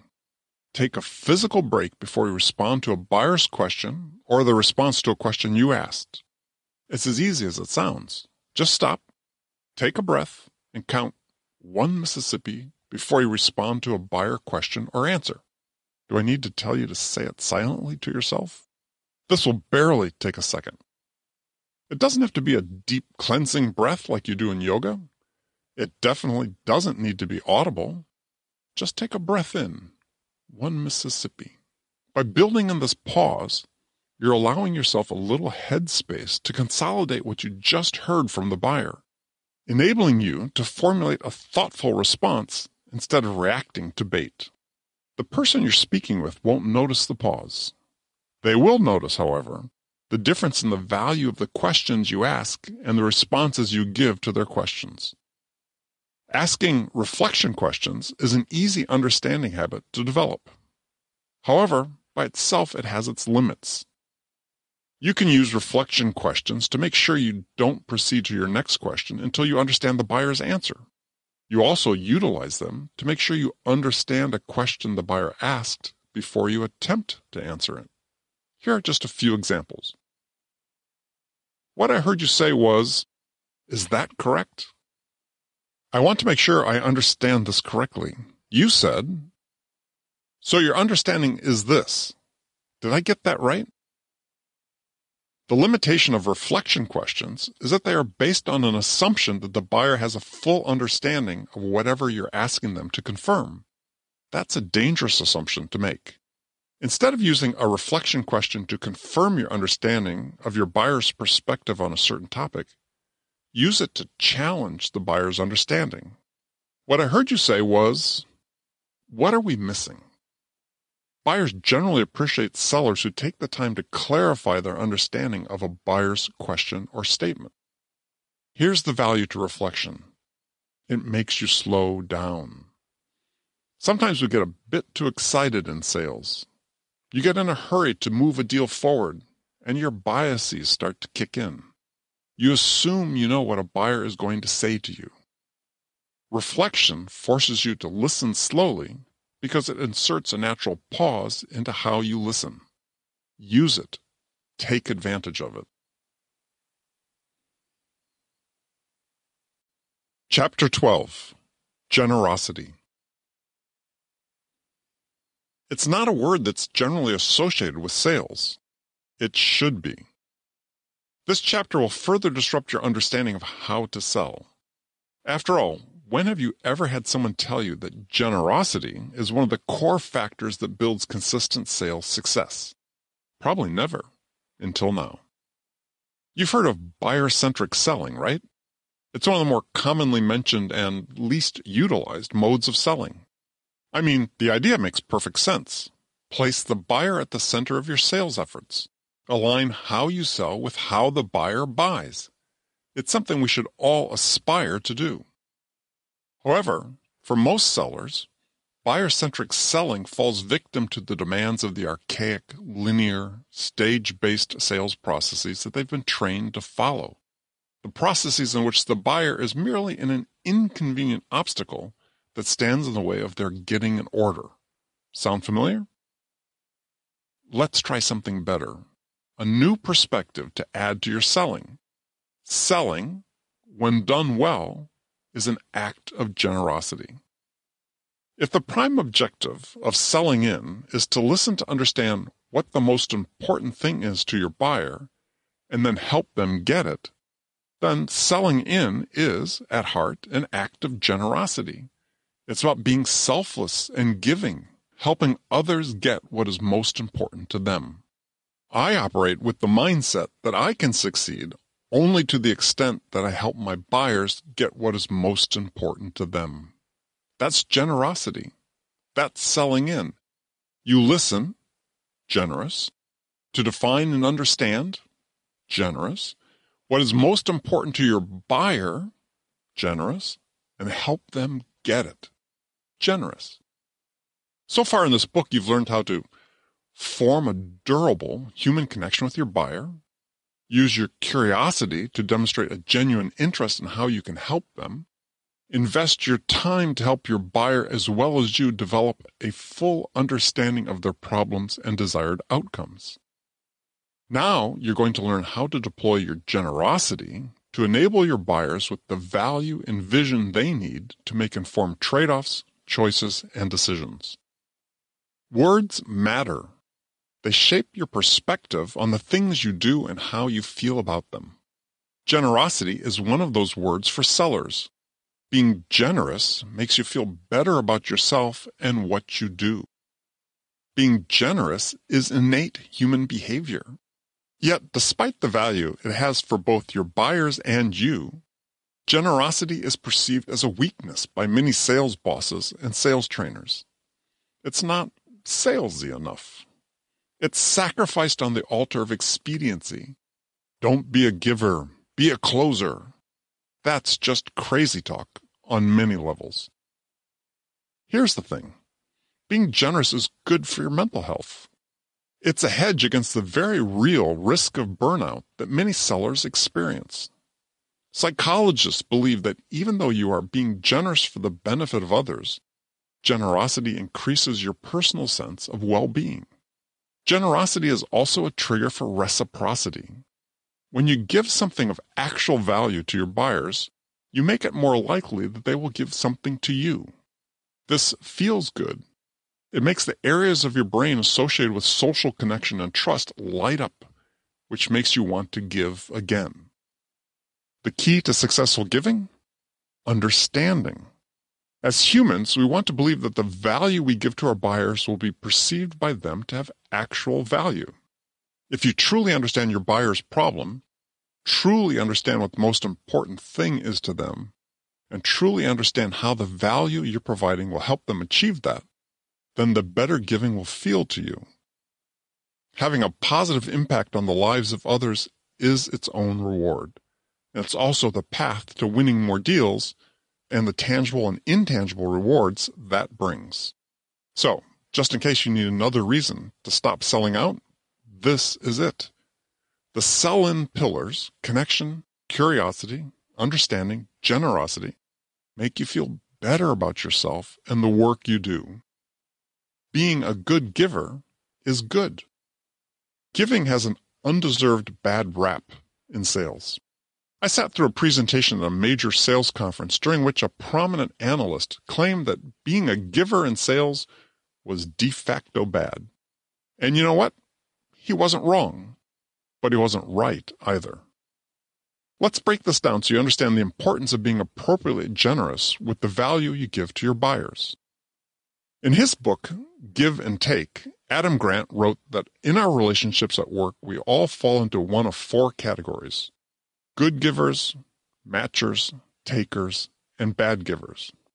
Grant is much more nuanced in his descriptions of givers. Hopefully, he'll forgive me my simplification. He cited research that stack-ranked the performance of each of these giver types. I'll summarize these from worst to first. Bad givers are the least productive. Bad givers are sellers who are people pleasers. They never connect with or understand what is most important to the buyer. So they resort to unrestrained giving as a weak substitute for that understanding in the faint hope that something they give will resonate with the buyer. This is the show up and throw up seller. Bad givers are selling out. Next to the worst are takers. Takers are the self-interested sellers who look at buyers solely through the lens of what the buyer can do for them. They pitch and sell before they understand. They resort to manipulation tactics in an effort to control their buyers and the pace of their buying. Takers are garden-variety persuasion pushers. Takers are selling out. Next up are matchers. Matchers see sales as a quid pro quo kind of deal. Matchers match the value of what they give to the buyers to the value of what they receive in return. Matchers believe in the fiction that buying is a well-ordered process they can control by how and when they give to their buyers. Matchers are selling out. Good givers top the list. These are sellers who are equally buyer-centric and self-interested. They are sellers with an agenda. If I can help my buyer get the thing that is most important to them, then I will reap the psychological and financial rewards that are important to me. Good givers are transparent with their buyers about their giving agenda, which builds trust and tightens the alignment between seller and buyer. Good givers are selling in. In case I wasn't clear, you want to be a good giver. Grant and others have found that people are most successful when they are motivated both by helping others and by being successful. They are equally selfless and self-motivated. This applies to you as a seller, too.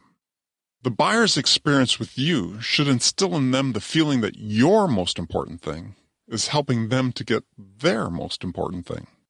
You do well by doing good. What is giving value? When you're selling in, your generosity flows from giving your buyers value and vision. So here's the big question for you. What is value? Value is one of the most overused and least well-defined terms in sales. The word is used so casually that it practically has no meaning. Every sales leader and salesperson talks about adding value, creating value, or delivering value to the buyer without precisely understanding what it means. But it sure sounds good, right? The problem is that in sales, value is typically defined by the seller, which is pointless. Like beauty, value is in the eye of the beholder. Only the buyer can decide what's of value to them. So, how does a buyer decide what's of value in their buying process? Let's keep it simple, because it's easy to overcomplicate the definition of value. A buyer's decision-making process has a beginning and an end. During the course of their buying journey, they're going to give you a limited number of opportunities to interact with them. Therefore, you need to make each sales interaction count. What does that mean? The result of every single sales interaction you have with a buyer must be that you have helped the buyer move closer to making their choice, even if by only a small amount. Even a tiny step. You achieve this by giving good value. Okay, so what's value to a buyer? Value equals progress. To give good value to a buyer simply means that your buyer is closer to making their choice at the end of an interaction with you than they were at the beginning. In other words, buyers measure value by progress. Are they closer to making a decision about your solution? Are they closer to making a decision about you and their buying experience? Whatever you shared with them that enabled them to make this progress constitutes value. This value can be in any shape or form. It could be a question, or a piece of content, or a demo, or a presentation, or a commercial insight. The form of the value you give doesn't matter. The only thing that matters is how your buyer receives and perceives the value. One simple example of value could be making a strong first impression. Making your buyer feel comfortable with you is a form of value for them. Another example is asking an insight question about something that your buyer should know about their business, but don't. Something that forces them to think differently about the challenge they're trying to address. That has value for them. Most critically, understanding the buyer and what the most important thing is to them, making them feel understood, is a massive source of value for the buyer. Why would they continue to invest their time with a seller that they feel doesn't understand them? They won't. So good questions with great follow-up and reflective questions to confirm your understanding also have value for buyers. Value can be tangible. Value can be intangible. Tangible sources of value tend to impact and influence the buyer's decision about your solution, your product or service. Intangible sources of value tend to impact and influence the buyer's buying experience and their decision about you. An example, why you? In reality, the form of your value doesn't matter. All that matters is how it is perceived and received by your buyer. What doesn't have value for your buyers? Being salesy has no value for your buyers. Pitching has no value for buyers. Selling before you understand has no value for buyers. Pushy persuasion has no value for buyers. Superficial scripted questions have no value for buyers. Being a know-it-all has no value for buyers. In short, selling out has no value for your buyers. The bottom line, the value you give to your buyer has to help them move closer to making the choice about you after your interaction with them. In other words, did your value help them make progress? Value doesn't materialize by accident. Giving good value is a deliberate sales action. Remember, you have only a limited number of chances to interact with your buyer on each sales opportunity. Each one is important and has to be carefully thought through. As a rule, for anything you provide to the buyer to be of value, it must empower them to be closer to making their choice after receiving it than they were before. This is not necessarily a high bar to hurdle, but it requires intent and planning. Giving good value is intentional. It usually doesn't happen by accident. It requires that you have a simple value plan for every sales interaction. No matter how big or how small the interaction, whether an in-person meeting or an email, it requires a value plan before you execute it. Don't be put off by the word plan. It just means that you have to be intentional about the value you provide. Here's a simple and effective way to build your value plan. Before an interaction with a buyer, answer these 3 questions. Number 1, what value does the buyer need from me now to make progress and move closer to making their choice? 2, how and why will the value I provide enable the buyer to make progress and move closer to making their choice? 3, what commitments will the buyer make in exchange for receiving this value? I suggest you write your answers down. It will really help you think through your intention for each and every sales touch. You must know the answer to these questions before each sales interaction. What value does my buyer need from me now to move closer making their choice? What will they do in exchange for receiving this value? The answers will necessarily change based on where the buyer sits in their decision-making process. However, you absolutely must know the answers at all times for every qualified opportunity in your pipeline. This is big. If you don't know the answer to these, then stop. Don't take any action until you can answer these questions. Don't send an email. Don't call. Don't check in any way. Take your hands off the keyboard and slowly back away from your computer.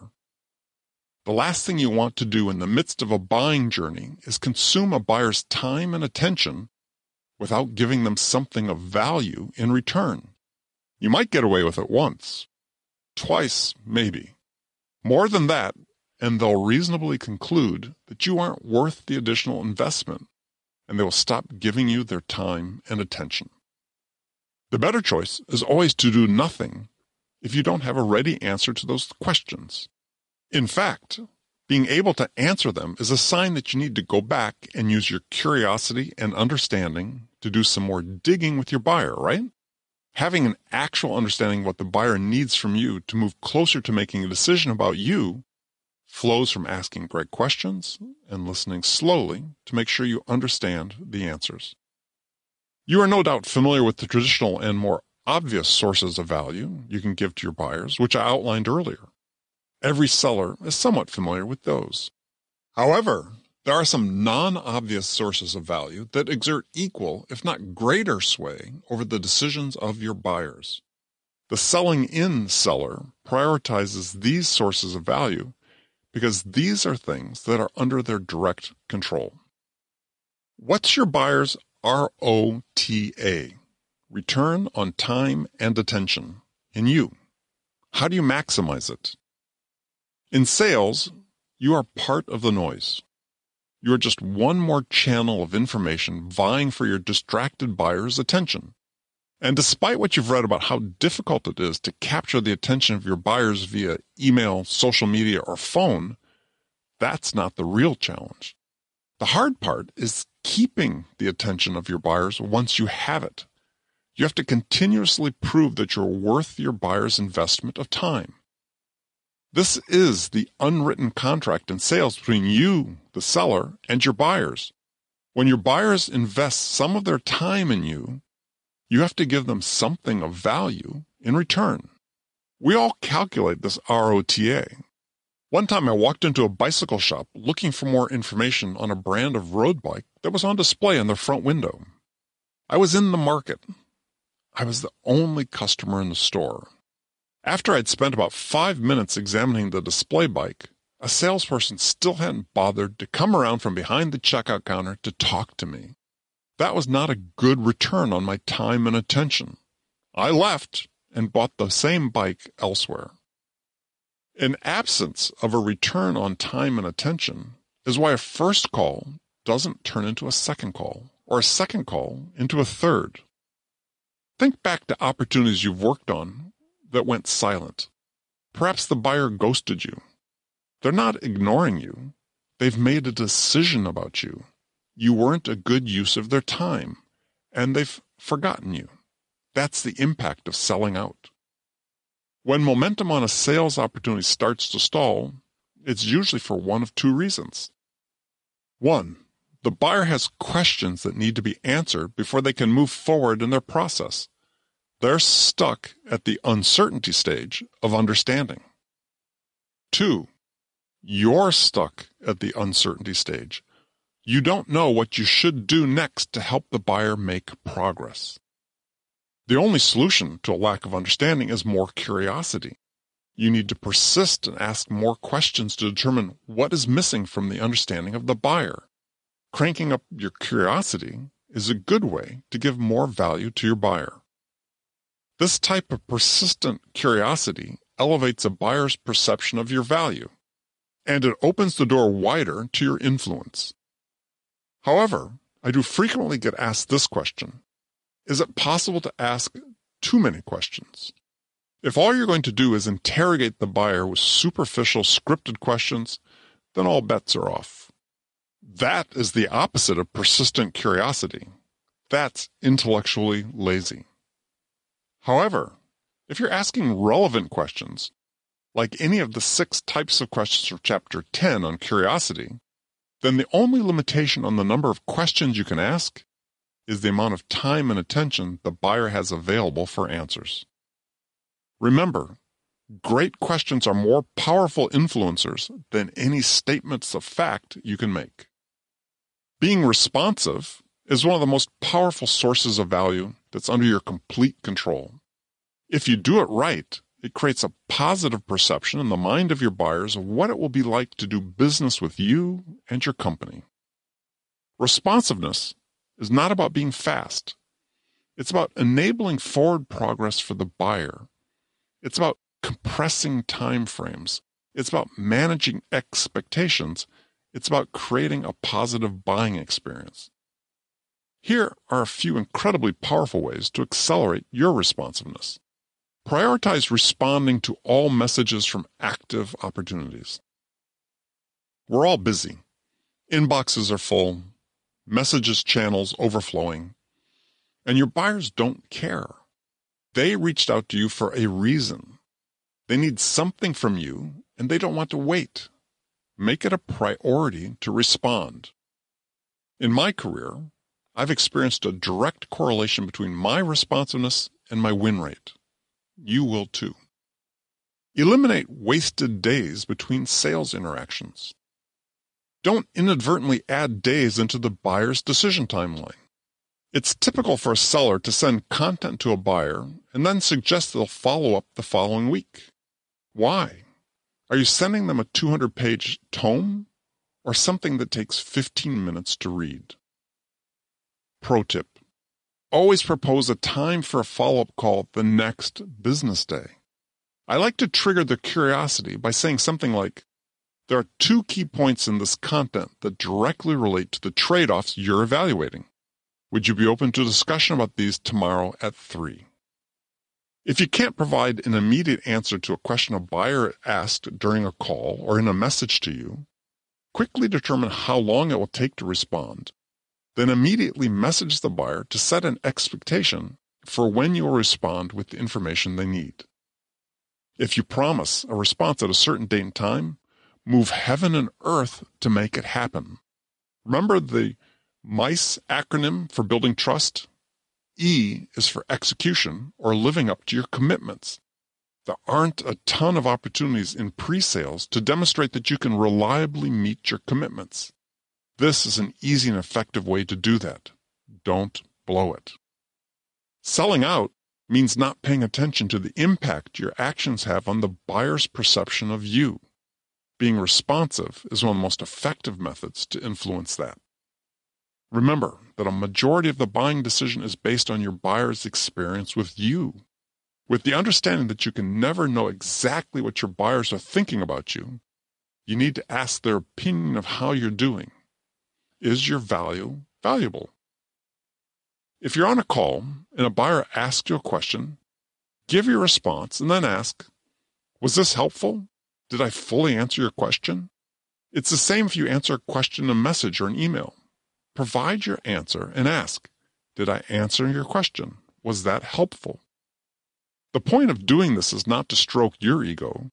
It's to confirm with the buyer that the value you provided helped them to better understand how they're going to use your product, or made clear the value they'll receive from using it. In other words, make sure they really understand how your product will be used on a day-to-day basis within their organization or outside the organization by external users, and the impact it will have in achieving their desired business outcomes. Is it clear how your account executives will use this feature and integrate it into their daily sales process? Pro tip: always send the buyer a written confirmation or summary of the buyer's answers to these questions. Ask them to correct you if you summarize something incorrectly. That becomes a useful trigger for additional questions, discovery, and understanding. Here's a question for you. At that moment when your buyers make their final choice and purchase decision, what are they actually buying? It's not your product or service. What they're actually deciding to buy is a vision of the outcomes they'll achieve using your product, a vision of the value they'll receive from achieving those outcomes, a vision of the ROI they'll earn. Where do they get that vision? From you. There's one story that you, as a seller, must be able to tell. It's the story that paints the vision of what success will look like for your buyer in using your product to achieve their most important thing. John Steinbeck, the great American novelist, captured it best when he wrote in East of Eden, "If a story is not about the hearer, he will not listen. The strange and foreign is not interesting. Only the deeply personal and familiar." In short, the story your buyer wants most to hear is their own, a story in which they are the hero who overcomes formidable obstacles to slay the dragon and bring peace to the kingdom. In other words, the story in which they solve their business problem and achieve the thing that is most important to them. This is the buyer's vision of success. This is the compelling story that triggers a purchase decision. This is the story that enables buyers to put themselves into the picture and emotionally experience what success will feel like. It's the vision of the outcomes their organization will achieve using your product and what success will mean for them personally. This is the story they want to tell themselves. One story for all the stakeholders and decision makers involved that becomes the single source of truth for their decision making, meaning that if someone questions the decision, then the vision of success is used to justify the rationale for the purchase. The buyer's vision of success is not a story you make up. It's one you co-create with your buyer at every step of their buying journey. Every question you ask, every answer you provide, every insight and piece of content you share should be framed in the context of helping shape your buyer's vision of ultimate success. This vision assumes a more recognizable shape as it grows. It starts with a broad point of view and becomes increasingly specific as you help the buyer define the problem and narrow their focus on the various available options to achieve their desired outcomes. Researchers have determined that people who are contemplating making a change, which is exactly what the act of buying is, go through a number of mental steps.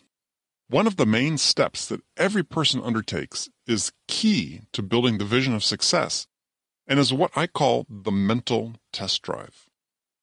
Every time anyone makes a purchase decision, they first create a detailed mental image of what it would be like to use the product. In that image, they picture themselves enjoying the value of the product they are purchasing. This is the mental test drive. We all do it. Imagine you're going to buy or lease a new car. You visit the manufacturer's website. You scan through glossy photos of cars and read about the particular model you're interested in. As you browse, you catch yourself picturing what it would be like to be behind the wheel of the car, maybe driving on winding roads through the mountains to get to your favorite hiking spot, or cruising on a cloudless day along the beach with the sunroof open to your favorite surf break. That's the mental test drive.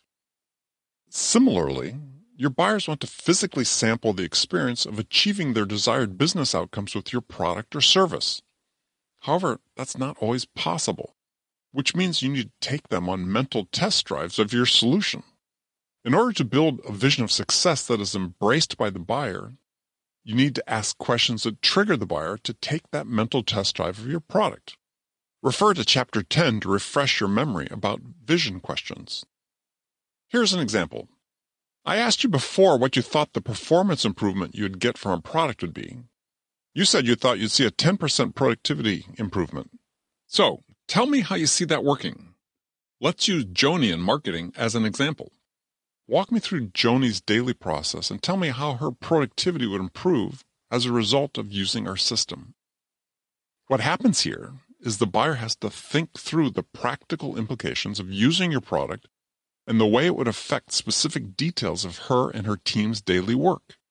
In other words, she has to take your product on a mental test drive.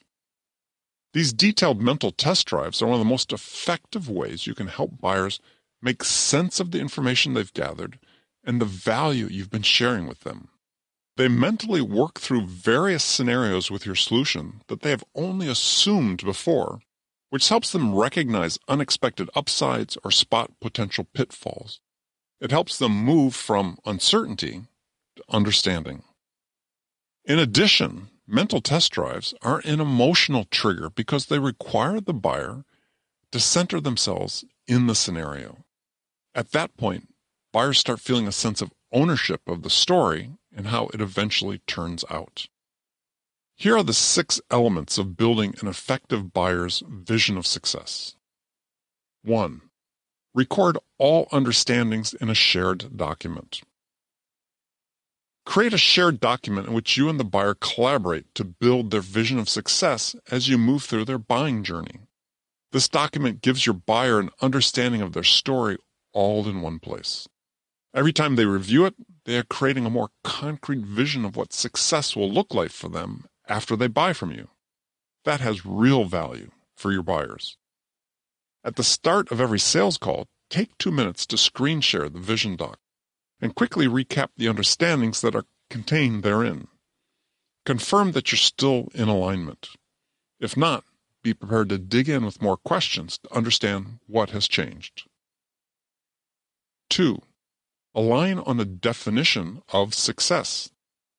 Confirm that your vision of success for your buyer is aligned with their own. This will be documented in the shared vision doc. 3. Take the buyer on a lot of mental test drives.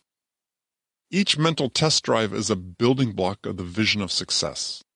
Walk the buyer through as many detailed scenarios as you can about their use of your product or service.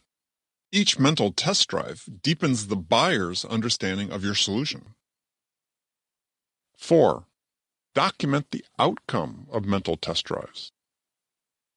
After every sales interaction, verbally confirm with the buyer your understanding about what they learned and the outcome of the mental test drive.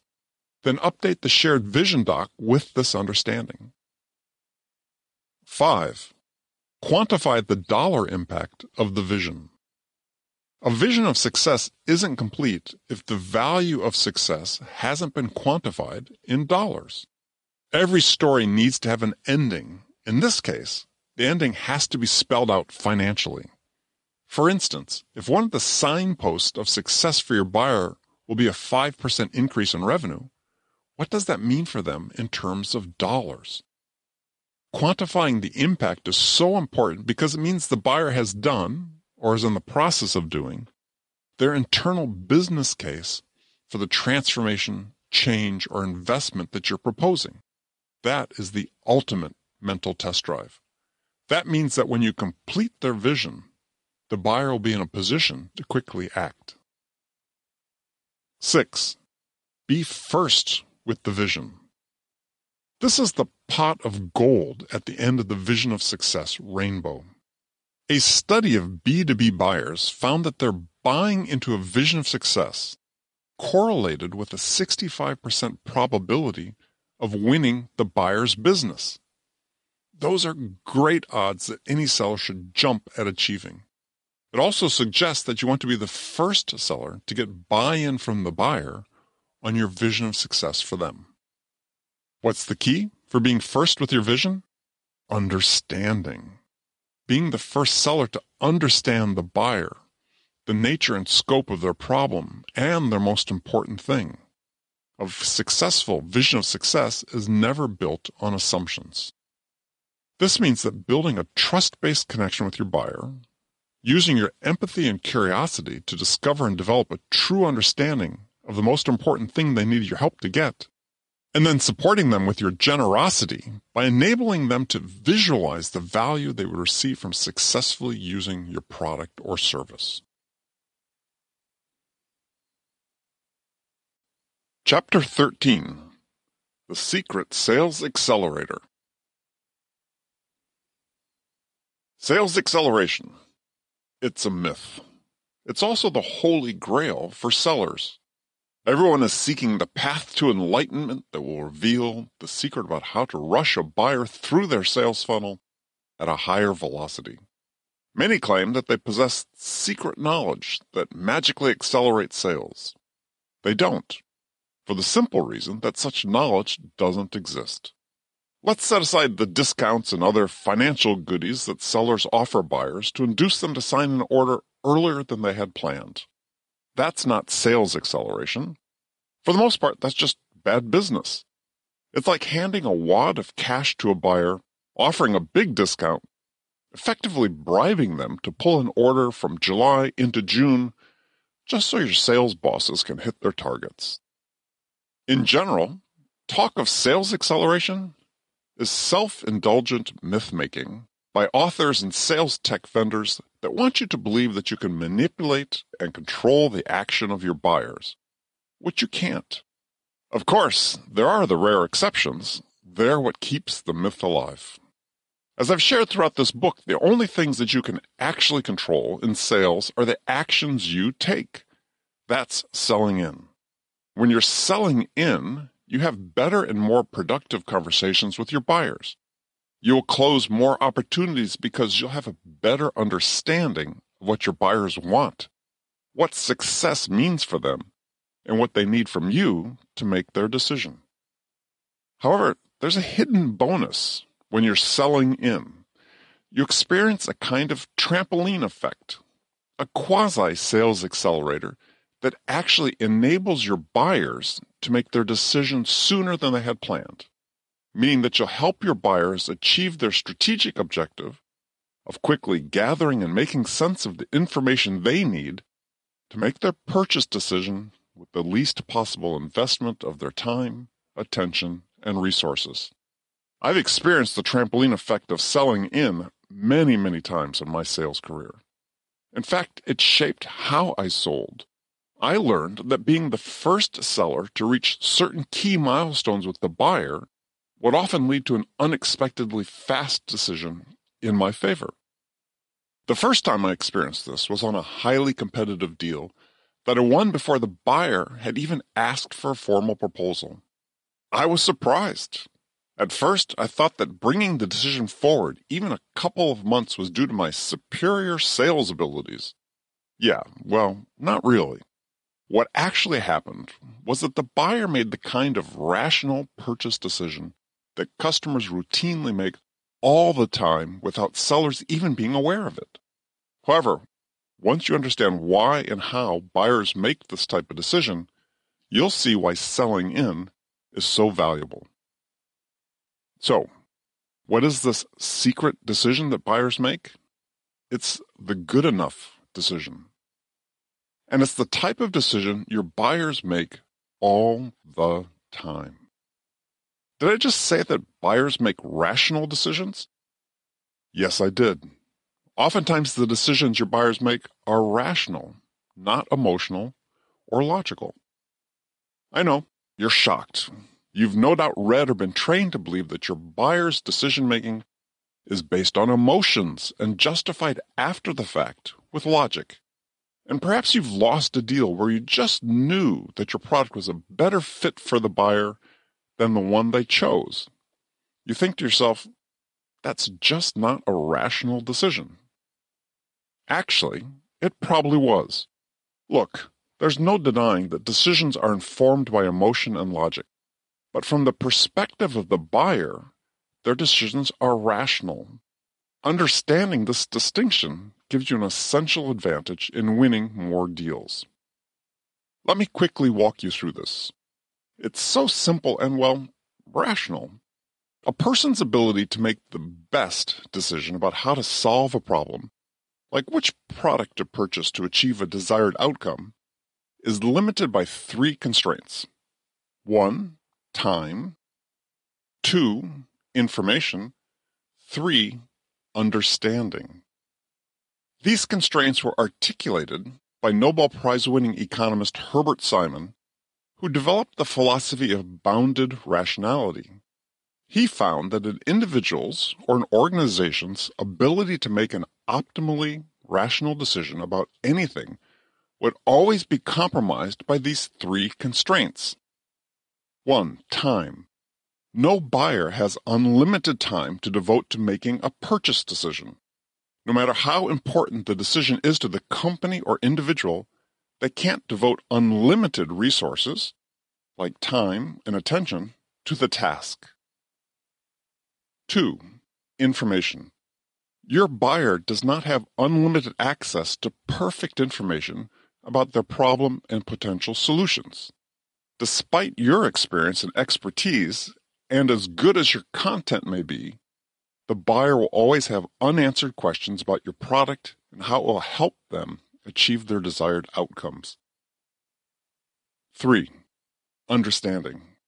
Your buyer will never have a perfect understanding of the scope and impact of the problem they are trying to solve, nor will they ever have a perfect understanding of the outcomes they can achieve and the value they can receive from using your product. There will always be unknowns associated with factors such as risk and the probability of success. So, what type of decision do your buyers make when faced with these constraints? One that is good enough. Given the three decision constraints, the path that most buyers follow when making a decision is to make what Simon termed a satisficed choice. Satisfice is a conjoining of the words satisfy and suffice. Your buyers don't have access to perfect information. They don't have the time to develop a perfect understanding of their problem, their desired outcomes, or the possible solutions. And they generally don't have the time and resources to evaluate every single option or alternative available to them. So when they identify a solution that both satisfies their requirements to solve their problems and sufficiently achieves their desired outcomes, they stop looking at other options and make their decision.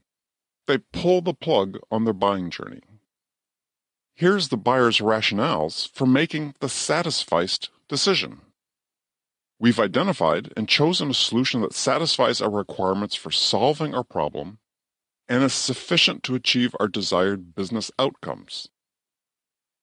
We could invest more of our time, attention, and resources to keep evaluating additional solutions. However, we don't believe we'll find anything that is significantly better than our choice. We've decided that any marginal return we could get from investing more of our time, attention, and resources in evaluating additional solution options isn't worthwhile. The choice is good enough. That is a rational decision. Buyers don't believe that investing another day, week, or month to further investigate other solutions will yield a substantially better outcome than the satisficed one. So they declare victory and move on to the next project that needs their time and attention. What's the compelling event that causes the buyer to make the satisficed choice or good enough decision? Achieving a stage 3 understanding level of your solution and how it satisfies for all of their requirements. The vision of success you create for the buyer is often the trigger for their good enough decision. You've confirmed that your solution meets their requirements and will enable them to achieve what is most important to them. Or at a minimum, what you provide is closer to meeting their requirements than anything else they've evaluated so far. As previously noted, the first seller to present a vision of success that satisfies the buyer's requirements and suffices in enabling them to achieve their most important thing stands the best chance of winning. A 65% chance. These are good odds. As a seller, you want that probability of winning. However, the vision of success is not the only decision trigger. The buyer could reach stage 3 understanding at any point based on your questions, your understanding, and the value you've given. This is why the sell-in pillars are incredibly valuable and important milestones to achieve. They signify that the buyer is making progress toward understanding and toward making their good enough decision. Here's the question. What thing or things have to occur for you to be in a position to be the first seller to present a vision of success that satisfies for your buyer? Well, you have to be first in a number of areas, which the pillars enable you to do. In reverse order, you have to be the first to understanding.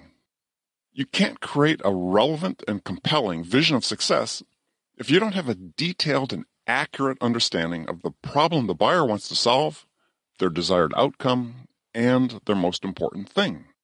Being the first seller to make your buyer feel understood is a decisive competitive advantage. The first to curiosity. To be the first to understanding, you need information from your buyer. There's a direct link from the quality of the questions you ask to the depth of information the buyer will share with you. Being the first seller to ask great questions that require the buyer to think before answering is a solid differentiator. The first to credibility and trust.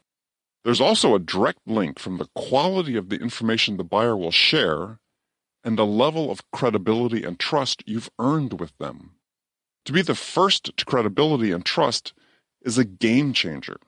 It opens a window of insight into the buyer and their most important thing that might otherwise remain closed to you. Having access to more insights into the buyer that can be converted into understanding can effectively knock competitors out of the game. The first to answer, why you? The path to trust, curiosity, understanding, and generosity runs through the why you question.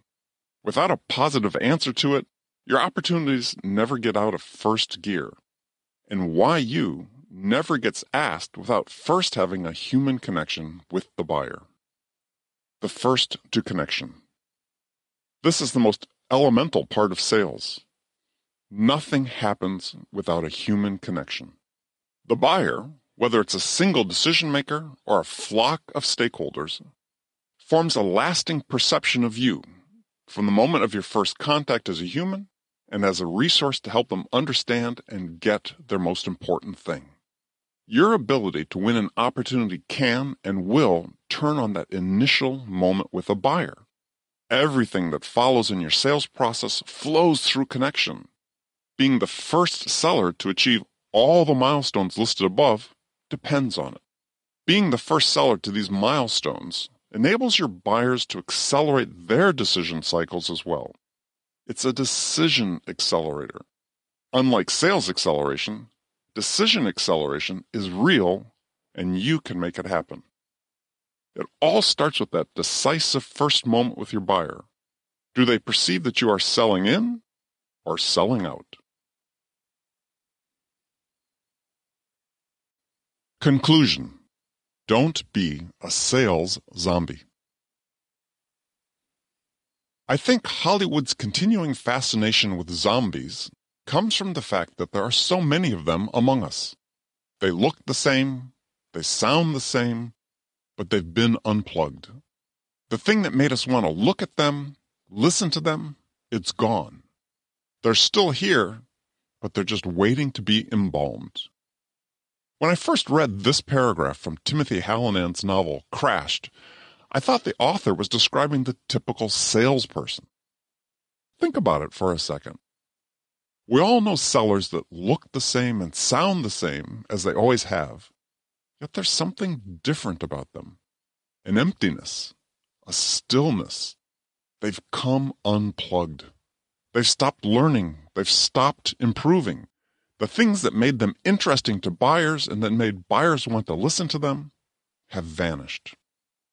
Every day they show up for work, but they're not connected to the real world around them. They've burned out. They're selling out. They become a sales zombie. That's the salesy seller, who pitches before connecting, who tells instead of asks, who sells before they understand, who persuades instead of influences, who's become someone even the seller themselves doesn't recognize, just blindly following a process wherever it goes without a plan of their own to improve or deliver. As you've learned, it doesn't have to be this way. You can seize control over how you sell. Not only can you have to. Sell-out zombies never change, but you are different. You can choose to take action and make an immediate difference by selling in. Make authentic human connections with your buyers. Develop greater credibility and trust. Unlock doors with your curiosity. Make your buyer feel heard and understood. Give generously of your value and vision to help the buyer get what is most important to them. There is not just one way to sell. Those who are selling in are creating their own way with a blend of values, character, technique, methods, and process. This is the ultimate step to success in sales on your own terms. Selling in. It's your ticket to the career of your choice and to the life of your choice. Selling out. It's your ticket to a career in a different profession. It's your choice which type of seller you want to become. Thank you